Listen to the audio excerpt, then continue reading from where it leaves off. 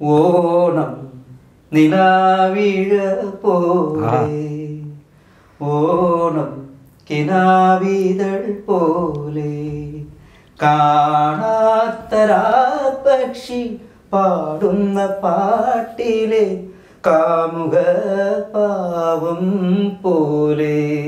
തങ്കുവിൻ്റെ ഇപ്രാവശ്യത്തെ ആദ്യത്തെ ഓണാഘോഷം ഇന്ത്യൻ സിനിമ ഗാലറിക്കാരുടെ കൂടെയുണ്ട്. ഒരു കാമുക പാവം പോലെ ഓണം നിലാവിഴ പോലെ. സൂപ്പർ ഗാനങ്ങളായിരുന്നു. പക്ഷെ വേറെ കാര്യങ്ങൾ ആരെ മെനക്കെടുത്തില്ല. 3 പാട്ടില് പൂമാനം പൂത്തുലഞ്ഞേ പൂവള്ളിക്കുടിലിനെന്റെ കരളുണന്നു കിളി. പഴശ്ശിരാജ, ചന്തു, അമരം, അതൊക്കെ ചെയ്ത ഒരാള് നമ്മുടെ ഫ്രണ്ടില് ഇങ്ങനെ നിൽക്കുന്ന സമയത്ത് അങ്ങോട്ട് നോക്കിയാൽ പൊളിഞ്ഞ്. ജീവൻ നൽകി ത്യാഗം ചെയ്ത് നേടിയെടുത്തൊരു സ്വാതന്ത്ര്യം കൊറോണ എന്നൊരു വ്യാധികൾ കണ്ട് പേടിക്കില്ലട കോവിഡ്. ഓണം. നമസ്കാരം, ഞാൻ തങ്കച്ചൻ വിതിരയാണ്, നിങ്ങളുടെ സ്വന്തം തങ്കു.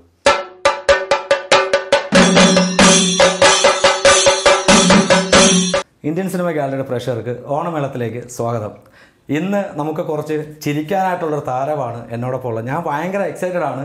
കാര്യം ഇദ്ദേഹത്തിൻ്റെ ഒരു ഇൻ്റർവ്യൂ എടുക്കണമെന്ന് നമ്മുടെ ഇന്ത്യൻ സിനിമ ഗാലറി പ്രേക്ഷകർ കുറേ നാളായിട്ട് ഇൻബോക്സിലേക്ക് മെസ്സേജ് ഇടുന്നുണ്ട്. അപ്പോൾ അദ്ദേഹത്തിന് കിട്ടാൻ ഭയങ്കര പാടായിരുന്നു. നമ്മൾ ഓടിച്ചിട്ട് പിടിച്ചിട്ടുണ്ട്. എറണാകുളത്ത് നിന്നാണ് അദ്ദേഹത്തെ പിടിച്ചിരിക്കുന്നത്. മറ്റാരുമല്ല, നമ്മുടെ സ്റ്റാർ മാജിക് എന്ന് പറയുമ്പോൾ തന്നെ നിങ്ങൾക്കറിയാം, അതിനകത്ത് ഏറ്റവും കൂടുതൽ എന്താ പറയുക, സ്പോട്ടിൽ നിന്ന് കൗണ്ടർ അടിച്ച് എല്ലാവരും താഴെ ഇടുന്നൊരു വ്യക്തിയുണ്ട്. ആരെന്നറിയാലോ, നമ്മുടെ സ്വന്തം വിതുര തങ്കച്ചൻ ചേട്ടൻ. സ്വാഗതം ചേട്ടാ. നമസ്കാരം. അപ്പോൾ ആദ്യം തന്നെ ഒരു ഓണാശംസകൾ. അപ്പോൾ വലിയ സന്തോഷം ചേട്ടാ. നമുക്ക്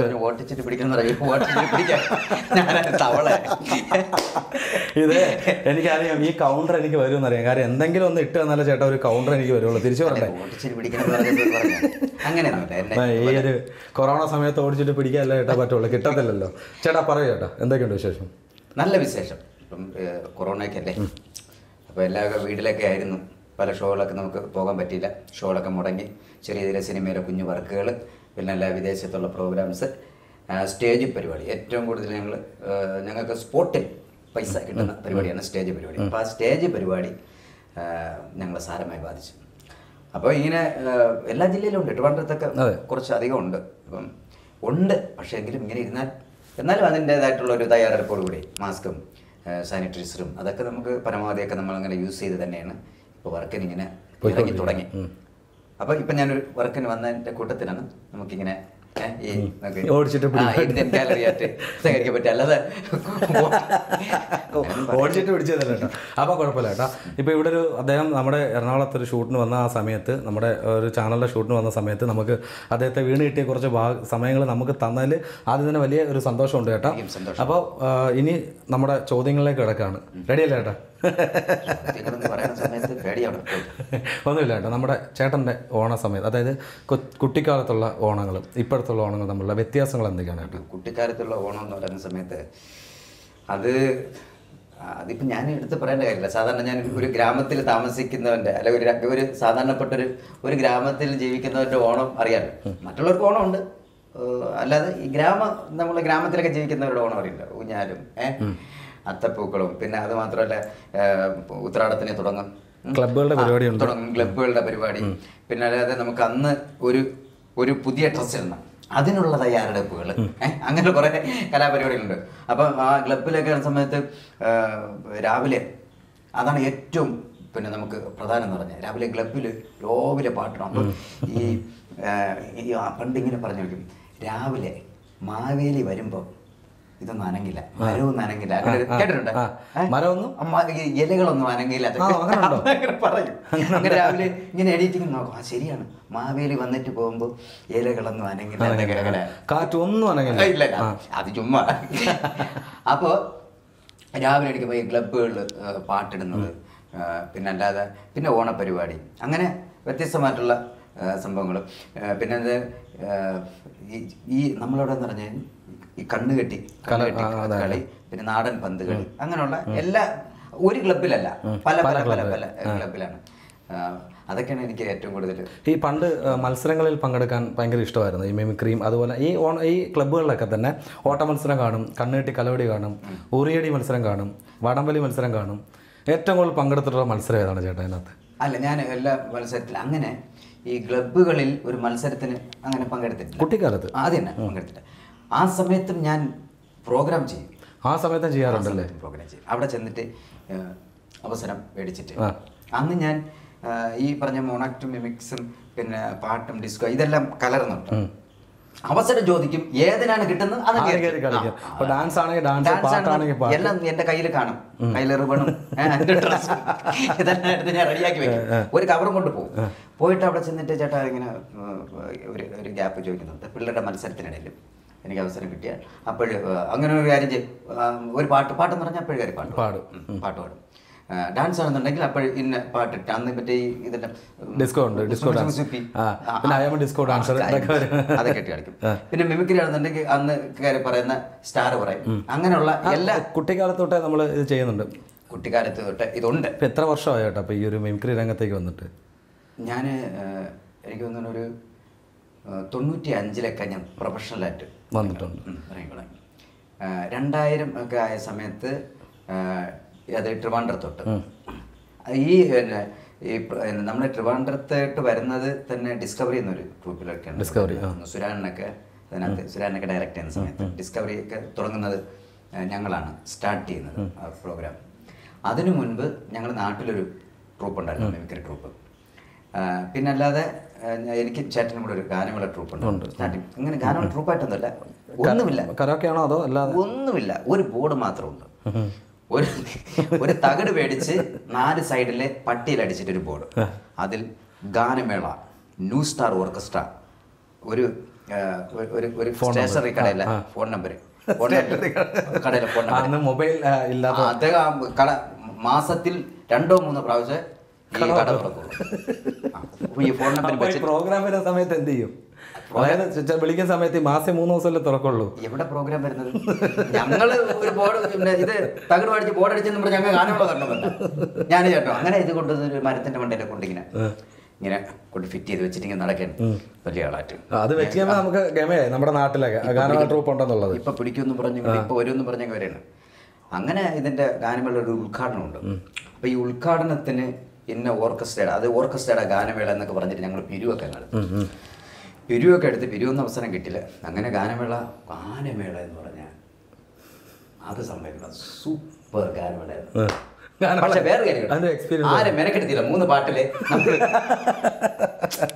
അത് മൂന്നാമത്തെ പാട്ടാണ്. 22 പാട്ടാണ് ഒരു ഗാനമേളയിൽ വരുന്നത്. പക്ഷേ 23 വരും. അതെ, പക്ഷെ ആൾക്കാർക്ക് വന്നിരിക്കുന്നവർക്ക് ആഹാരം കഴിക്കണം, നാളെ ജോലിക്ക് പോകണം, കിടന്നുറങ്ങണം. അതുകൊണ്ട് ഞങ്ങളൊരു 3 പാട്ടിൽ എത്ര പേരാണ് പാടാനുള്ളത്? അല്ല, അങ്ങനെയല്ല. അന്ന് ഒരു ഗാനമേള നമുക്കൊന്നും അറിയില്ല, ഒന്നും അറിയില്ല. ഇതിനകത്ത് ഇതിന് ഗാനമേളയ്ക്ക് മിക്സർ വേണം, ഗാനമേളയ്ക്ക് ഇന്ന സംഭവങ്ങൾ വേണം, വരുന്ന ഒരു ആർട്ടിസ്റ്റിന് എന്ത് സംഭവം വിലയാണ് നമ്മൾ കൊടുക്കേണ്ടത് ഞങ്ങൾക്ക് അറിയില്ല. ഞങ്ങളങ്ങ് തുടങ്ങി. അവസാനം പാട്ടെല്ലാം പാടി, പാട്ടെല്ലാം കുളവായി. അവസാനം ഈ ഗാനമേളയൊക്കെ ഈ അന്ന് വന്ന ഏത് ഓർക്കസ്ട്രയെന്ന് എനിക്കറിയില്ല, ആ പേരുകൾ എനിക്കറിയില്ല. അങ്ങ് പൊളിഞ്ഞ് അങ്ങ് പോയി. പിന്നീട് ആ ബോർഡ് കൊണ്ടുള്ള ഉപയോഗം എന്ന് പറഞ്ഞാൽ കുറേ നാൾ ആ ബോർഡ് ഇരുന്ന്, ആ ബോർഡ് പിന്നെ അവസാനം ഞങ്ങളവിടുത്തെ ബാത്റൂമിലെ കഥകൾ. അങ്ങനെ തങ്കച്ച ചേട്ടനോട് ഇന്റർവ്യൂ ചെയ്ത് ഞാൻ പേടിച്ചിട്ട് തന്നെ, കാര്യം ഒന്നും ചിരിക്കാതെ മസിൽ പിടിച്ചിരിക്കണം. ഞങ്ങൾക്ക് ഏറ്റവും വലിയ പേടി എന്നറിയാം, വെച്ച ഫോൺ നമ്പറിന് ഞങ്ങൾ പൈസ കൊടുക്കുന്നത് കുറച്ച് ആദ്യം ആ ഫോൺ നമ്പറൊക്കെ. അതായത് കടക്കാറുണ്ട് അല്ലേ, അദ്ദേഹം ഇപ്പൊ ഇത് കാണുന്നുണ്ടായിരിക്കും. മിക്കവാറും ചേട്ടന്റെ വളർച്ച അദ്ദേഹം കാണുന്നുണ്ടായിരിക്കും അല്ലേ ചേട്ടാ. അപ്പോൾ ആ ഒരു ബോർഡിലെ നമ്പർ വെച്ചു അവരിങ്ങനെ തമാശ കാണിച്ചെങ്കിലും ഇതാ ഇപ്പൊ നമ്മുടെ തങ്കച്ച ചേട്ടൻ വിതിരയിലെ ഒരു മുത്തായിരിക്കുകയാണ്. വിതിര മാത്രമല്ല നമ്മുടെ കേരളത്തിലെ ആ മുത്തിനെ കൊണ്ട് ഈ ഗാനമേളയൊക്കെ നടത്തിയല്ലേ. ഒരു പാട്ട്, ഒരു ഓണപ്പാട്ട്. എനിക്ക് ഓണപ്പാട്ടിൽ ഇഷ്ടമുള്ളത് ഓണം നിലാവിഴ പോലെ, ഓണം കിനാവിതൾ പോലെ, കാണാത്തരാ പക്ഷി പാടുന്ന പാട്ടിലെ കാമുക പാവം പോലെ, ഒരു കാമുക പാവം പോലെ, ഓണം നിലാവിഴ പോലെ ഓണം കിനാവിതൾ പോലെ. ചേട്ടാ ഷേക്കൻഡ് തരാൻ നിർവാഹമല്ല, നമുക്കൊരു ഇടി ഇടിക്കുക. ഇതാണ് ഇപ്പോഴത്തെ നിയമം എന്ന് പറയുന്നത്. ഇടിക്കോ ഇപ്പോഴത്തെ ഒരു നിയമം വെച്ചാൽ ഇങ്ങനെയാണ്. അപ്പോൾ നമുക്ക് കൈ തരാൻ പറ്റില്ലല്ലോ. ഓണം എന്ന് വെച്ചാൽ ഇത് നാസേട്ടൻ്റെ പാട്ടൊക്കെ എന്ന് പറഞ്ഞു കഴിഞ്ഞാൽ ചേട്ടാ ഒരു കാര്യം പറയാതിരിക്കാൻ വയ്യ കേട്ടോ. നമ്മൾ സ്റ്റാർ മാജിൽ അതിൻ്റെ ചോദ്യങ്ങളിലേക്ക് വരുന്നുണ്ട്. പക്ഷെ അതിലൊക്കെ പാടുന്ന കേൾക്കുമ്പോൾ നമ്മൾ വിചാരിക്കുന്നത് ചേട്ടൻ ഒരു സ്റ്റുഡിയോയിൽ പാടിയിട്ട് അതിൽ ചുമ്മാ ലിപ്പ് ചെയ്യുന്നതെന്നാണ് വിചാരിച്ചത്. പക്ഷേ സത്യമായിട്ടും ഇദ്ദേഹം ഇപ്പോൾ ഇവിടുന്ന് ലൈവായിട്ട് പാടിക്കൊണ്ടിരിക്കുകയാണ്. കാര്യം ഉഗ്ര വോയിസ് കേട്ടാ. ഒരു സിനിമയിൽ പാടാനുമുള്ള ഒരു വോയിസ് താങ്കൾക്ക് ആ ഒരു കേപ്പബിലിറ്റി ഉണ്ട്, ഉറപ്പായിട്ടും ഉണ്ട്. അത് അനീഷേ കൗണ്ടർ വരുന്നതിന് പ്രതീക്ഷിക്കുന്നു. അല്ല, ഇത് കൗണ്ടറല്ല. എനിക്ക് എൻ്റെ ഇത് പാട്ടിൻ്റെ റിഹേഴ്സലും ഇതൊക്കെ തന്നെ. ഇപ്പം ഞാൻ സാധാരണ ഇപ്പോൾ ഏത് ഇൻ്റർവ്യൂവിൽ വന്നിരുന്നാലും ഏതിൽ വന്നിരുന്നാലും സാധാരണഗതിയിലുള്ള കാര്യങ്ങൾ നീ എന്താ അത് പറയണം ഇത് പറയണം ആ സമയത്തുള്ളത് പറയുന്നത്. പക്ഷെ എനിക്കിതെല്ലാം എനിക്ക് വേറെ ഒന്നും പറയില്ല. ഇപ്പം ഞാനൊരു ഇൻ്റർവ്യൂവിൽ വന്നിട്ട് എനിക്ക് വീട്ടിൽ 2 ആനയുണ്ട്, ഒരു ബെൻസുണ്ടെന്നൊക്കെ പറഞ്ഞ് ഞാനും വിശ്വസിക്കില്ല. അപ്പം നമുക്ക് നമ്മളെ സാധാരണ ആയിട്ടുള്ള ഇത് അത് പറയാൻ പറ്റും. അപ്പം എൻ്റെ ഇതിൻ്റെയൊക്കെ റിഹേഴ്സലെല്ലാം എൻ്റെ ജോലി സ്ഥലങ്ങളും ഹോട്ടലിൽ നിൽക്കുമ്പോൾ ഹോട്ടലിലെ കിച്ചനും അല്ലെങ്കിൽ പിന്നെ അങ്ങനെയുള്ള സാധാരണഗതിയിലുള്ള ഇതൊക്കെയാണ് എൻ്റെ റിഹേഴ്സൽ. അത് ആ ഒരു എക്സ്പീരിയൻസ് ആണ് ഞാൻ ഇങ്ങനെ പാടി വന്നത്. പക്ഷെ നമുക്ക് സംഗീതം പഠിക്കാനോ അങ്ങനെയൊന്നും പറ്റില്ല. സംഗീതം പഠിക്കത്തക്ക ഒരു അവസരം എനിക്ക് കിട്ടി. ഈ അവസരം കിട്ടുന്നത് ഞാൻ ട്രിവാൻഡ്രത്ത് പ്രശസ്തമായിട്ടുള്ളൊരു ഹോട്ടലിൽ നിൽക്കുന്ന സമയത്ത്. ഇത് ഞാൻ ഇടയ്ക്ക് ഒരു ഇൻ്റർവ്യൂവിൽ ഞാൻ പറഞ്ഞതാണ്. എങ്കിലും ഞാൻ ഈ സിറ്റുവേഷനിൽ ഇപ്പം അതിന് വേറെ വഴിയില്ലാത്തതുകൊണ്ട് പറയുന്നതാണ്. അപ്പോൾ ആ ഹോട്ടലിൽ വരുന്ന സമയത്ത് ആ ഹോട്ടലിലെ സാറ് MG രാധാകൃഷ്ണൻ സാർ വരും. അപ്പോൾ ഞാനവിടെ രാവിലെ 6 മണിക്ക് കിച്ചണിലേക്ക് മീൽസിനൊക്കെ സഹായിക്കാൻ വേണ്ടി മീൽസിൻ്റെ ആൾ വരും. ആ പുള്ളിക്കാരനെ സഹായിക്കാൻ വേണ്ടി ഞാൻ കയറുന്ന സമയത്ത് ഈ ലിക്കർ കൗണ്ടറിൽ നിൽക്കുന്നവർക്ക് ചായ കൊണ്ടു കൊടുക്കുന്നത് ഞാനാണ്.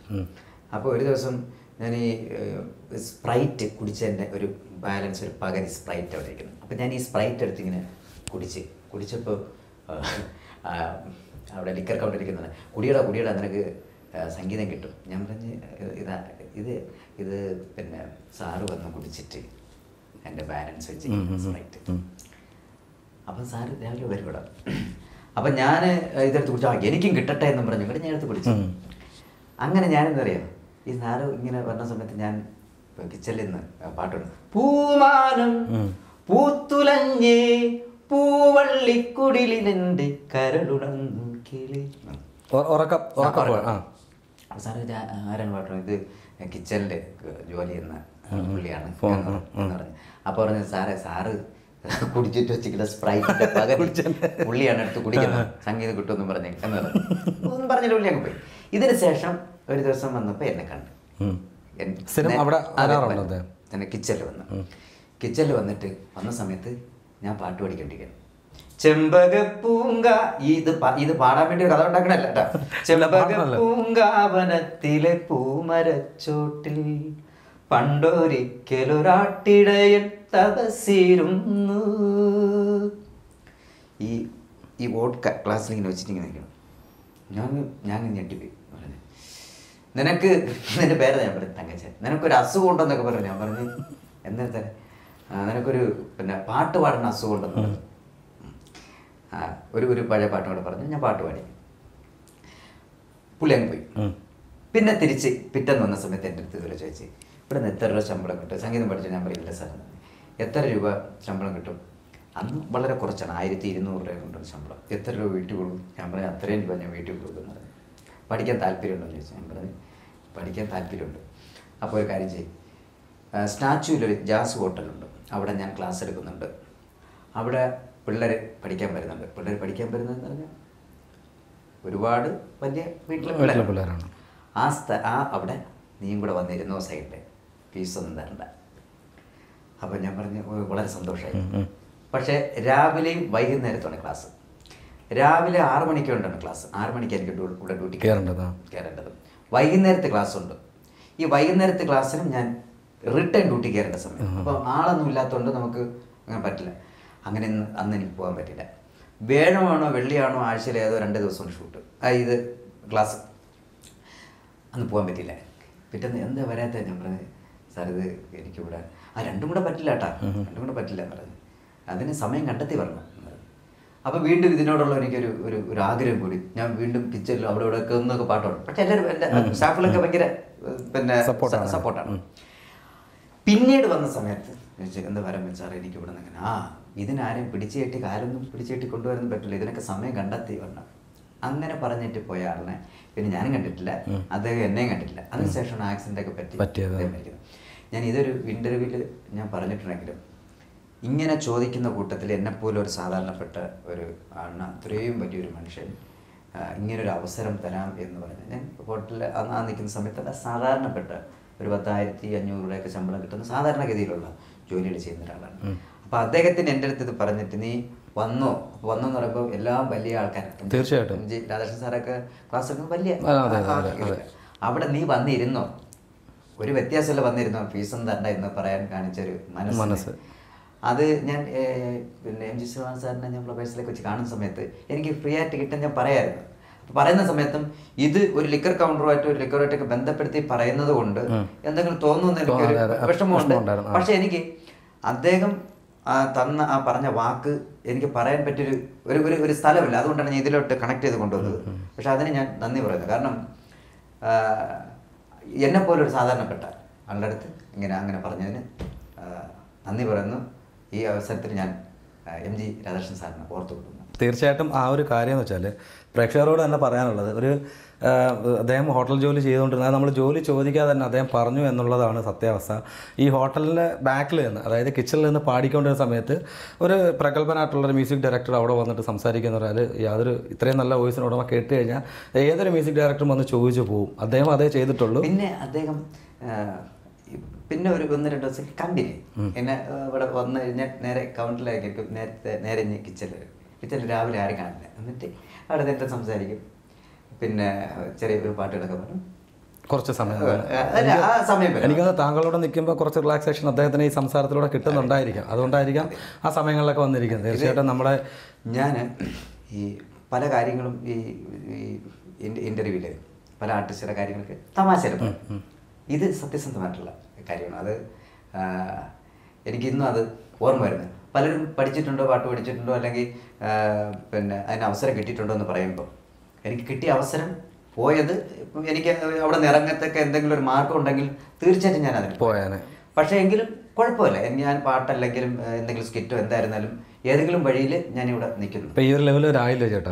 അപ്പോൾ പാട്ടും ഉണ്ട്, മിമിക്രിയും ഉണ്ട്, അഭിനയവും ഉണ്ട്. അപ്പം ഈ ലെവൽ അപ്പം അഭിനയത്തിലേക്ക് കടക്കുമ്പോൾ ഒരു കാര്യം, സാറിനെ സ്നേഹിക്കുന്നവർ MG സാർ പിന്നെ ശ്രീമാൻ സാറിനെ സ്നേഹിക്കുന്നവരൊന്നും വേറെ ഒന്നിനും കണക്കാക്കരുത്. കാരണം എനിക്ക് അദ്ദേഹം പറഞ്ഞ ഒരു നന്മ എനിക്ക് പറയാൻ വേറെ റൂട്ടുകളില്ലാത്തതുകൊണ്ടാണ് ഒരിക്കലും ഇന്ത്യൻ സിനിമ ഗാലറി പ്രേക്ഷകർ അങ്ങനെ ഒരിക്കലും തെറ്റിദ്ധരിക്കത്തില്ല. അന്നേരം വേറൊന്നുമല്ല, അദ്ദേഹത്തിന് ഈ ഒരു എങ്ങനെയാണ് ഈ ഒരു സംഗീതം പഠിച്ചതെന്ന് ചോദിച്ചതിൻ്റെ മറുപടിയാണ് അദ്ദേഹം പറഞ്ഞത്. അപ്പോൾ അത് എത്തിപ്പറ്റുന്നൊരു വഴി അദ്ദേഹം പറഞ്ഞത് മാത്രമേ ഉള്ളൂ. അതാരും ഒരിക്കലും ഒരു നെഗറ്റീവായിട്ട് എടുക്കില്ല കേട്ടോ. അപ്പോൾ സിനിമയിലേക്ക് വരികയാണെങ്കിൽ പരോൾ സിനിമ, എനിക്ക് തോന്നുന്നു മമ്മൂക്കയോട് ഏറ്റവും കൂടുതൽ, അതായത് അദ്ദേഹത്തിന് ഇഷ്ടപ്പെടുന്ന ആൾക്കാർ അദ്ദേഹം പ്രോത്സാഹിപ്പിക്കുന്ന ഒരു വ്യക്തിയാണ് മമ്മൂക്ക. ഏറ്റവും കൂടുതൽ ആ ഫോട്ടോ ഉണ്ടോ ഇപ്പോഴും? ഏതാണ്? അതെ, അത് ആ സെൽഫി എടുത്തിട്ടുള്ളത്. അതിലേക്ക് നമുക്ക് വരാം. അപ്പോൾ ഈ ഒരു ചോദ്യം എന്ന് ചേട്ടാ, കുറേ പേരെ സപ്പോർട്ട് ചെയ്തിട്ടുള്ളതാണ് മമ്മൂക്ക എന്ന് പറയുന്നത്, ആ ഒരു വലിയ വ്യക്തി. അപ്പം ആ ചേട്ടനെയും അത്തരത്തിൽ ഒരു സ്കിറ്റിലൂടെയാണ് ഈ ഒരു പരോൾ സിനിമയിലേക്ക് അദ്ദേഹം റെക്കമെൻഡ് ചെയ്തത്. ആ ഒരു എക്സ്പീരിയൻസ് എന്ന് പറയാം. അത് ഗ്രേറ്റ് ഫാദർ എന്നുള്ള ആ സിനിമയിൽ, ആ സിനിമയുടെ പ്രൊമോഷന് വേണ്ടി ഫ്ലവേഴ്സിൻ്റെ പ്രോഗ്രാം വരുന്ന സമയത്ത് മിഥിലായിക്കാണ് അതിൻ്റെ ആ പ്രോഗ്രാം കണ്ടക്ട് ചെയ്യുന്നത്. അങ്ങനെ ഞാനിങ്ങനെ ഒരു സംഭവം പറഞ്ഞ മൈക്കെടുത്ത് ഇങ്ങനെ കൊണ്ടുകൊടുക്കുന്ന സമയത്ത് പുള്ളിക്കാരൻ എന്നെ ഇങ്ങനെ കാണുന്നത്, ഇയാളാരാ ജുബ്ബ ഇടാൻ പറഞ്ഞത്, ഇയാളെന്തിനാ ജുബ്ബ ഇട്ടത്, ഇയാളെ പേരെന്തെന്നൊക്കെ പറഞ്ഞ് അങ്ങനെ കുറച്ച് കാര്യങ്ങളൊക്കെ സെലക്ട്. അപ്പോൾ എനിക്കൊന്നും പറയാനില്ലാത്തതുകൊണ്ട് ഒരു കഥ, ആ കഥ എന്ന് പറഞ്ഞാൽ അത് ചുമ്മാ ഒരു കഥ ഉണ്ടാക്കിയൊരു കഥ ഞാനിങ്ങനെ ഷോയിലൊക്കെ ചെയ്തിട്ടിരിക്കും, വേറെ ഒന്നും ഇല്ലാത്തുണ്ടെങ്കിൽ പറഞ്ഞ് അദ്ദേഹത്തിന് ഇഷ്ടപ്പെട്ടിട്ടാണ് അങ്ങനെ എന്നെ വിളിച്ച സമയത്ത് അത് ഞാനത് പറഞ്ഞതാണ്. നമ്മൾ കണ്ടിട്ടുണ്ടല്ലോ, ചാനലിൽ കണ്ടിട്ടുള്ളൂ. വിളിച്ച് എനിക്ക് അതിനകത്ത് പോയി എനിക്ക് ആ പരോൾ സിനിമ എനിക്ക് ചെയ്യാൻ സാധിച്ചു. ഇപ്പോഴും വിശേഷ ദിവസങ്ങളൊക്കെ വന്ന സമയത്ത് ആവശ്യത്തിന് മമ്മൂക്കയ്ക്ക് കമൻ്റൊക്കെ ചെയ്യുന്നുണ്ട്, ഇങ്ങനെ വിശേഷങ്ങളൊക്കെ ചോദിക്കുന്നുണ്ട്. എന്നാലും ആ സൗഹൃദം കൊണ്ട് എന്നെ ഇഷ്ടമാണ്. മമ്മൂക്കയായിട്ട് ഫസ്റ്റ് ആ സ്ക്രീനിൽ എനിക്ക് തോന്നുന്നു ഒരു ഒറ്റ സീനിൽ വരുമ്പോഴും, ആ സീനിൽ വരുമ്പം ഫസ്റ്റ് ഡയലോഗ് നമ്മളെല്ലാം കണ്ടതാണ്. അതെന്ത് ആ ഒരു എക്സ്പീരിയൻസ്, അതായത് മമ്മൂക്കയായിട്ടുള്ള ഫേസ് ടു ഫേസ് അടുത്ത് നിന്നാലും നമ്മൾ ക്യാമറയ്ക്ക് മുമ്പിൽ ചെയ്യുമ്പോഴേ ആ ഒരു എക്സ്പീരിയൻസ് എന്തായിരുന്നു അപ്പോൾ ചെയ്യാനുള്ള? അടുത്ത് നിൽക്കുന്ന സമയത്ത് മുഖത്ത് നോക്കരുത്, മുഖത്ത് നോക്കിയാൽ പൊളി. പിന്നെ പഴശ്ശിരാജ, ചന്തു, അമരം, എത്ര കഥാപാത്രങ്ങൾ, അയ്യർ ദി ഗ്രേറ്റ്, തനിയാവർത്തന കിടക്കല്ലേ, വല്യേട്ടൻ, അതൊക്കെ ചെയ്ത ഒരാള് നമ്മുടെ ഫ്രണ്ടില് ഇങ്ങനെ നിൽക്കുന്ന സമയത്ത് അങ്ങോട്ട് നോക്കിയാൽ പൊളിഞ്ഞ് പറയുന്നുള്ളൂ. പിന്നെ അപ്പൊ അതുകൊണ്ട് ഡയലോഗ് ഉണ്ടായിരുന്നു. നമുക്ക് കൂടെ അത് സ്ക്രിപ്റ്റ് ചെയ്ത ആളുടെ അടുത്ത്, ഈ സ്ക്രിപ്റ്റ് ചെയ്ത ആള്, ഡയറക്ടർ, പിന്നെ ഇവരെല്ലാം കൂടെ ചേർന്ന് മമ്മൂക്കയുടെ വീട്ടിൽ തന്നെ കൊണ്ടുപോയിരുന്നു. അവിടെ ചെന്നതിന് ശേഷം മമ്മൂക്ക അവിടെ ഉണ്ടായിരുന്നു. ഞാൻ എൻ്റെ കൂടെ എപ്പോഴും അതൊക്കെയാണ് സമ്മതിക്കാറുള്ളത്. കൂടെ എപ്പോഴും ഞാൻ എപ്പോഴും എൻ്റെ കൂടെ എപ്പോഴും ഉണ്ടാകുന്ന ഒരു കഥാപാത്രമായിരിക്കണം ഞാൻ എഴുതുന്ന പുള്ളിയോട് പറഞ്ഞു. അപ്പോൾ തീർച്ചയായിട്ടും അത് കേൾക്കുമ്പോൾ തന്നെ നമ്മുടെ മനസ്സ് നിറഞ്ഞു പോകത്തില്ല. ആ ഒരു ഒറ്റ സ്കിറ്റിലൂടെയാണ് അദ്ദേഹം താങ്കളെ ഐഡൻറ്റിഫൈ ചെയ്തതും ഇതിലേക്ക് കൊണ്ടുപോകുന്നത്. പിന്നെ നേരെ തിരിച്ച് ടമാർ പടാറിലെ വിശേഷങ്ങൾ വരലാണെങ്കിൽ, അപ്പോൾ അത് സ്റ്റാർ മാജിക് ടമാർ പടാർ ആയിട്ടുണ്ട്. അപ്പോൾ ആ ഒരു വിശേഷങ്ങളിലേക്ക് വരികയാണെങ്കിൽ ഏറ്റവും കൂടുതൽ വിതുര തങ്കച്ചൻ എന്ന് പറഞ്ഞ വ്യക്തിയെ ആൾക്കാർ നല്ലപോലെ അറിഞ്ഞു തുടങ്ങിയത് എനിക്ക് തോന്നുന്നു ഈ ഒരു പ്ലാറ്റ്ഫോമിലാണെന്ന് തോന്നുന്നു, ഫ്ലവേഴ്സിൻ്റെ അല്ലേ, സ്റ്റാർ മാജിക് ടമാർ പടാർ. അതിൽ ഒത്തിരി സ്കിറ്റുകളും ചെയ്തിട്ടുണ്ട്. അതിൽ ഒരു സ്കിറ്റ് ഞാൻ നന്നായിട്ട് കണ്ട് എൻജോയ് ചെയ്തൊരു സ്കിറ്റുണ്ട്, കായംകുളം കൊച്ചുണ്ണിയിലെ വരുന്നൊരു, അതിൻ്റെ ഒരു എക്സ്പീരിയൻസ് ഒന്ന് പറയാമോ? ഈ കായംകുളം കൊച്ചുണ്ണിയുടെ സ്കിറ്റ് ലാലേട്ടൻ കണ്ടിട്ട് നമ്മുടെ ഈ ഫ്ലവേഴ്സ് ചെയ്ത് ലാലേട്ടൻ കണ്ടിട്ട് ഈ മനോരമയുടെ ഒരു പ്രോഗ്രാമിന് ഈ സ്ക്രിപ്റ്റ് ചെയ്ത റൈറ്റേഴ്സ് അവിടെ ചെല്ലുന്ന സമയത്ത് ചോദിച്ചിട്ടുണ്ടായിരുന്നു. അത് എപ്പിസോഡിലുണ്ട്, ചോദിച്ചിട്ടുണ്ട്. കൊള്ളാം, ആ സ്കിറ്റ് കൊള്ളാം, എന്നെ തങ്കച്ചായി എന്ന് വിളിക്കുന്നത്. തങ്കച്ചായി അദ്ദേഹത്തിൻ്റെ ഒരു തങ്കച്ചായി എന്നല്ലേ, അദ്ദേഹം ചെയ്തുപോലെ സ്കിറ്റുകൾ ചെയ്യണം, ഇതുപോലത്തെ നല്ല സ്കിറ്റുകൾ ചെയ്യണം എന്ന് പറഞ്ഞ് എന്നെ അന്വേഷിച്ചു. ആ കായംകുളം കൊച്ചുണ്ണിയുടെ 100-ാം ദിവസം ഈ ഗോകുലത്തെ വെച്ചാണ് അതിൻ്റെ 100-ാം ദിവസം ആഘോഷിക്കുന്ന സമയത്ത് ലാലേട്ടൻ്റെ അടുത്ത് നിന്നിട്ട് ഞാൻ ആ സ്കിറ്റ് ചെയ്തായിരുന്നു. ലൈവായിട്ട് ചെയ്തു. അതല്ലാതെ ഞാൻ ദൃശ്യത്തിൽ ചിത്തു ജോസഫ് സാറിൻ്റെ ദൃശ്യത്തിലൊരു കുഞ്ഞു വേഷം ചെയ്തിട്ടുണ്ട്. അതിൻ്റെ 150 ദിവസത്തിന് എനിക്ക് ഒരു മെമൻറ്റോ മീന മേഡവും ലാലേട്ടനും കൂടെ ചേർന്നാണ് തരുന്നത്. അത് എന്താ മെമൻറ്റോ മേടിക്കാൻ വേണ്ടി ചെന്നപ്പോൾ ദൃശ്യം ലൊക്കേഷനിൽ ലാലേട്ടുണ്ട്. അപ്പം ജസ്റ്റ് ഇങ്ങനെ അവിടെ നിന്ന സമയത്ത് ജിത്ത് സാറിൻ്റെ മെമ്മറീസിലൊക്കെ ഉണ്ടല്ലോ, അപ്പോൾ ജിത്ത് സാറല്ലേ കാസ്റ്റ് ചെയ്തിരിക്കുന്നത്. അപ്പം ഞാൻ അതിൽ പാസ് ചെയ്യുന്ന സമയത്തൊക്കെ പോയി ജസ്റ്റ് ഇങ്ങനെ നോക്കും. അപ്പം ഷോ കാണണല്ലേ, നല്ല ചിലപ്പോൾ പരിചയമുണ്ട്, അങ്ങനെയൊക്കെ ഇങ്ങനെ നോക്കി. അതിനുശേഷം ഈ മെമൻറ്റോ തരുന്ന സമയത്ത് അതിനുശേഷം ലാലേട്ടനുള്ള ക്ലൈമാക്സിൽ എന്തോ ഒരു ചെറിയ സീനുകൾ, ഇടയ്ക്ക് സീനുകളൊക്കെ ഉണ്ട്. പക്ഷെ ആ സീന് ചില സീനുകൾ എനിക്ക് ചെയ്യാൻ പറ്റിയിട്ടില്ല. തിരിച്ചറിയുന്ന സീനുകളൊന്നും അതിന് അധികം ഉണ്ട്. അവിടുത്തെ ഒരു മെയിൻ ഒരു ഓട്ടോറിക്ഷക്കാരനാണ് ഞാൻ എന്നത്. അതിനകത്ത് ആ സിനിമ എനിക്ക് നല്ല ഗുണം ചെയ്ത്. പിന്നെ ലാലേട്ടൻ ഉള്ള ആ സീൻ ക്ലൈമാക്സിലൊരു സീനാണ് ഞാൻ ചെയ്തത്. അതൊക്കെ കഴിഞ്ഞിട്ട് പിന്നെ കാണുന്നത് ഈ മെമൻറ്റോ തരാൻ വേണ്ടിയാണ്. ദൃശ്യത്തിൻ്റെ ഫസ്റ്റ് വിളിക്കുന്നത് എന്നെ വിളിച്ചിട്ട് എനിക്ക് എല്ലാവർക്കും ഒരുപോലെയാണ് ആശീർവാദിൻ്റെ ഒരേപോലത്തെ എനിക്ക് ഫസ്റ്റിലെ എനിക്ക് വിളിക്കാം. അപ്പം പറഞ്ഞിട്ട് കൈ ഇങ്ങനെ തന്നു. ഞാനും കുറച്ച് നേരം ഇങ്ങനെ ഇരിക്കട്ടെ വിചാരിച്ചല്ലേ. ആ ഒരു പിന്നെ സന്തോഷം എന്ന് പറഞ്ഞു കഴിഞ്ഞാൽ എല്ലാവർക്കും എന്നെ അറിയാം. മമ്മൂക്കയ്ക്കും ലാലേട്ടനും ഈ 2 താരങ്ങൾ അറിഞ്ഞ പോലെ പൃഥ്വിരാജ് സാറിനും പിന്നെ ദിലീപേട്ടനും എല്ലാവർക്കും അറിയാം. കുഞ്ചാക്കോ സാറ് എല്ലാവർക്കും എന്നെ ഇവരുടെയൊക്കെ സിനിമയിലൊരു കുഞ്ഞു വേഷം ചെയ്തിട്ടുണ്ടെങ്കിൽ എന്നെ അറിയാൻ പറ്റും. ഈ പിന്നെ കുഞ്ചാക്കോ സാറിന് വ്യക്തമായിട്ട് തന്നെ അറിയാൻ പറ്റും. അതിനകത്ത് ഒരു സീന് 550 പ്രാവശ്യം എടുത്തു. ഒരു പാട്ട് സീനിൽ കേട്ടാ. ക്ഷമയുള്ള മനുഷ്യരും അത് അപ്പം ഞാൻ ഇടയ്ക്കിടയ്ക്ക് കേട്ടാ സാരമില്ല, കുഴപ്പമില്ല, ഇടവേള സാറുണ്ടായിരുന്നു, കുഴപ്പമില്ല, വീണ്ടും ചെയ്തിട്ട് ശരിയാവുന്നില്ല. അപ്പം ഞാൻ വീണ്ടും അപ്പം എൻ്റെ മാനസികാവസ്ഥ മനസ്സിലായി കേട്ടാ. പാവം അപ്പം പറഞ്ഞു കുഴപ്പമില്ല, അത് ചെയ്താൽ മതി, കുഴപ്പമില്ല എന്ന് പറഞ്ഞു. പിന്നെ അത് തെറ്റിച്ചപ്പോൾ ഇന്ന് ഞാൻ ഈ സ്പാനർ എടുത്ത് തമാശ എന്നാലും അത് ചെയ്തു, കുഴപ്പമില്ലായിരുന്നു. ഈ കുട്ടനാടൻ ബ്ലോഗിൻ്റെ ഒരു ഫംഗ്ഷന് ചാക്കോച്ചൻ സാർ വന്നപ്പോൾ ഞാൻ പറഞ്ഞു എന്നെ ഓർമ്മയുണ്ടോ? പിന്നെ നിന്നെ ഓർമ്മയില്ല. എല്ലാവർക്കും എന്നെ അറിയാം, ഇഷ്ടമുണ്ട് എല്ലാവർക്കും. ഇതേ അറിയാമെന്ന് കുറേ നേരം കൊണ്ട് പറയുന്നത്. എൻ്റെ പൊന്നു ചേട്ടാ, നിങ്ങളുടെ 3 പാട്ടുകളാണ് ഹിറ്റായിക്കൊണ്ടിരിക്കുന്നത്. ഫസ്റ്റ് മറിയയുടെ അമ്മയുടെ ആട്ടുംകുട്ടി, അതാരും മറക്കത്തില്ല അല്ലേ. രണ്ടാമതുണ്ട്, മൂന്നാമതാണ്ട് ഇപ്പോൾ ഇറങ്ങിയിട്ടുണ്ട്. അതിൻ്റെയൊക്കെ വിശേഷങ്ങളിലേക്ക് പോരട്ടെ. എന്നിട്ട് നമുക്ക് മറിയയുടെ അമ്മയിലെ പാട്ടിലേക്ക് പോകും. ഇത് ആരെയാണ് കുറച്ച് പേർക്കൊക്കെ അറിയാമെന്ന് പറയുന്നത്? നമ്മുടെ ലോകത്തുള്ള മലയാളികളുടെ മനസ്സിലേക്ക് കടന്നുകൂടിയ ഒരു പെട്ടെന്ന് കയറിയ ഒരു ആർട്ടിസ്റ്റാണ് കേട്ടോ. തീർച്ചയായിട്ടും ഇതാണ് സ്പോണ്ടാനിറ്റി എന്ന് പറയുന്നത്. ചേട്ടാ അതിലേക്ക് നമുക്ക് വരാം, ആ പാട്ടുകളിലേക്കും യൂട്യൂബ് ചാനലിലേക്കും നമുക്കൊന്ന്. ആ പാട്ട് ആദ്യം ചാനലിൽ പാടിയ മറിയേരമ്മേരാട്ടുകുട്ടി മണിയൻ്റെ രണ്ടുപേരും പാടിയിട്ടുണ്ട്. മറിയേരമ്മേരാട്ടുകുട്ടി മണിയൻ്റെ മെര സോപ്പ് പെട്ടി, മറിയേരമ്മേരാട്ടുകുട്ടി മണിയൻ്റെ മെര സോപ്പ് പെട്ടി, പാട്ടുപെട്ടി വട്ടപ്പെട്ടി വെറുതെ നിന്ന് കുട്ടം പെട്ടി, ആഹാ സിസിലി കുട്ടിരെ തേപ്പ് പെട്ടി പാട്ടി തള്ളര മുറുക്കാൻ പറ്റി, സിസിലി കുട്ടിരെ തേപ്പ് പെട്ടി പാട്ടി തള്ളര മുറുക്കാൻ പറ്റി. ഇത്രയുള്ള സാധനം അടിപൊളി. അപ്പം ഇത് ടിക്ടോക്കൊക്കെ അങ്ങനെ ഇഷ്ടംപോലെ വന്നുണ്ട്, ടിക്ടോക്ക് ഉണ്ട്. പിന്നെ അതിനെ ഗാനമേള ട്രൂപ്പുകളെടുത്ത്, പിന്നെ ഗാനമേളക്കാർ നമ്മൾ പ്രോഗ്രാം കഴിഞ്ഞിട്ട് എല്ലാവരും കാപ്പി പിടിക്കുന്ന സ്ഥലങ്ങളുണ്ടല്ലോ. ഒന്ന് നമ്മളെ കരുനാഗപ്പള്ളി ഒരു പുട്ടുകടയുണ്ട്, പിന്നെ ട്രിവാൻഡ്രത്ത് കടയുണ്ട്.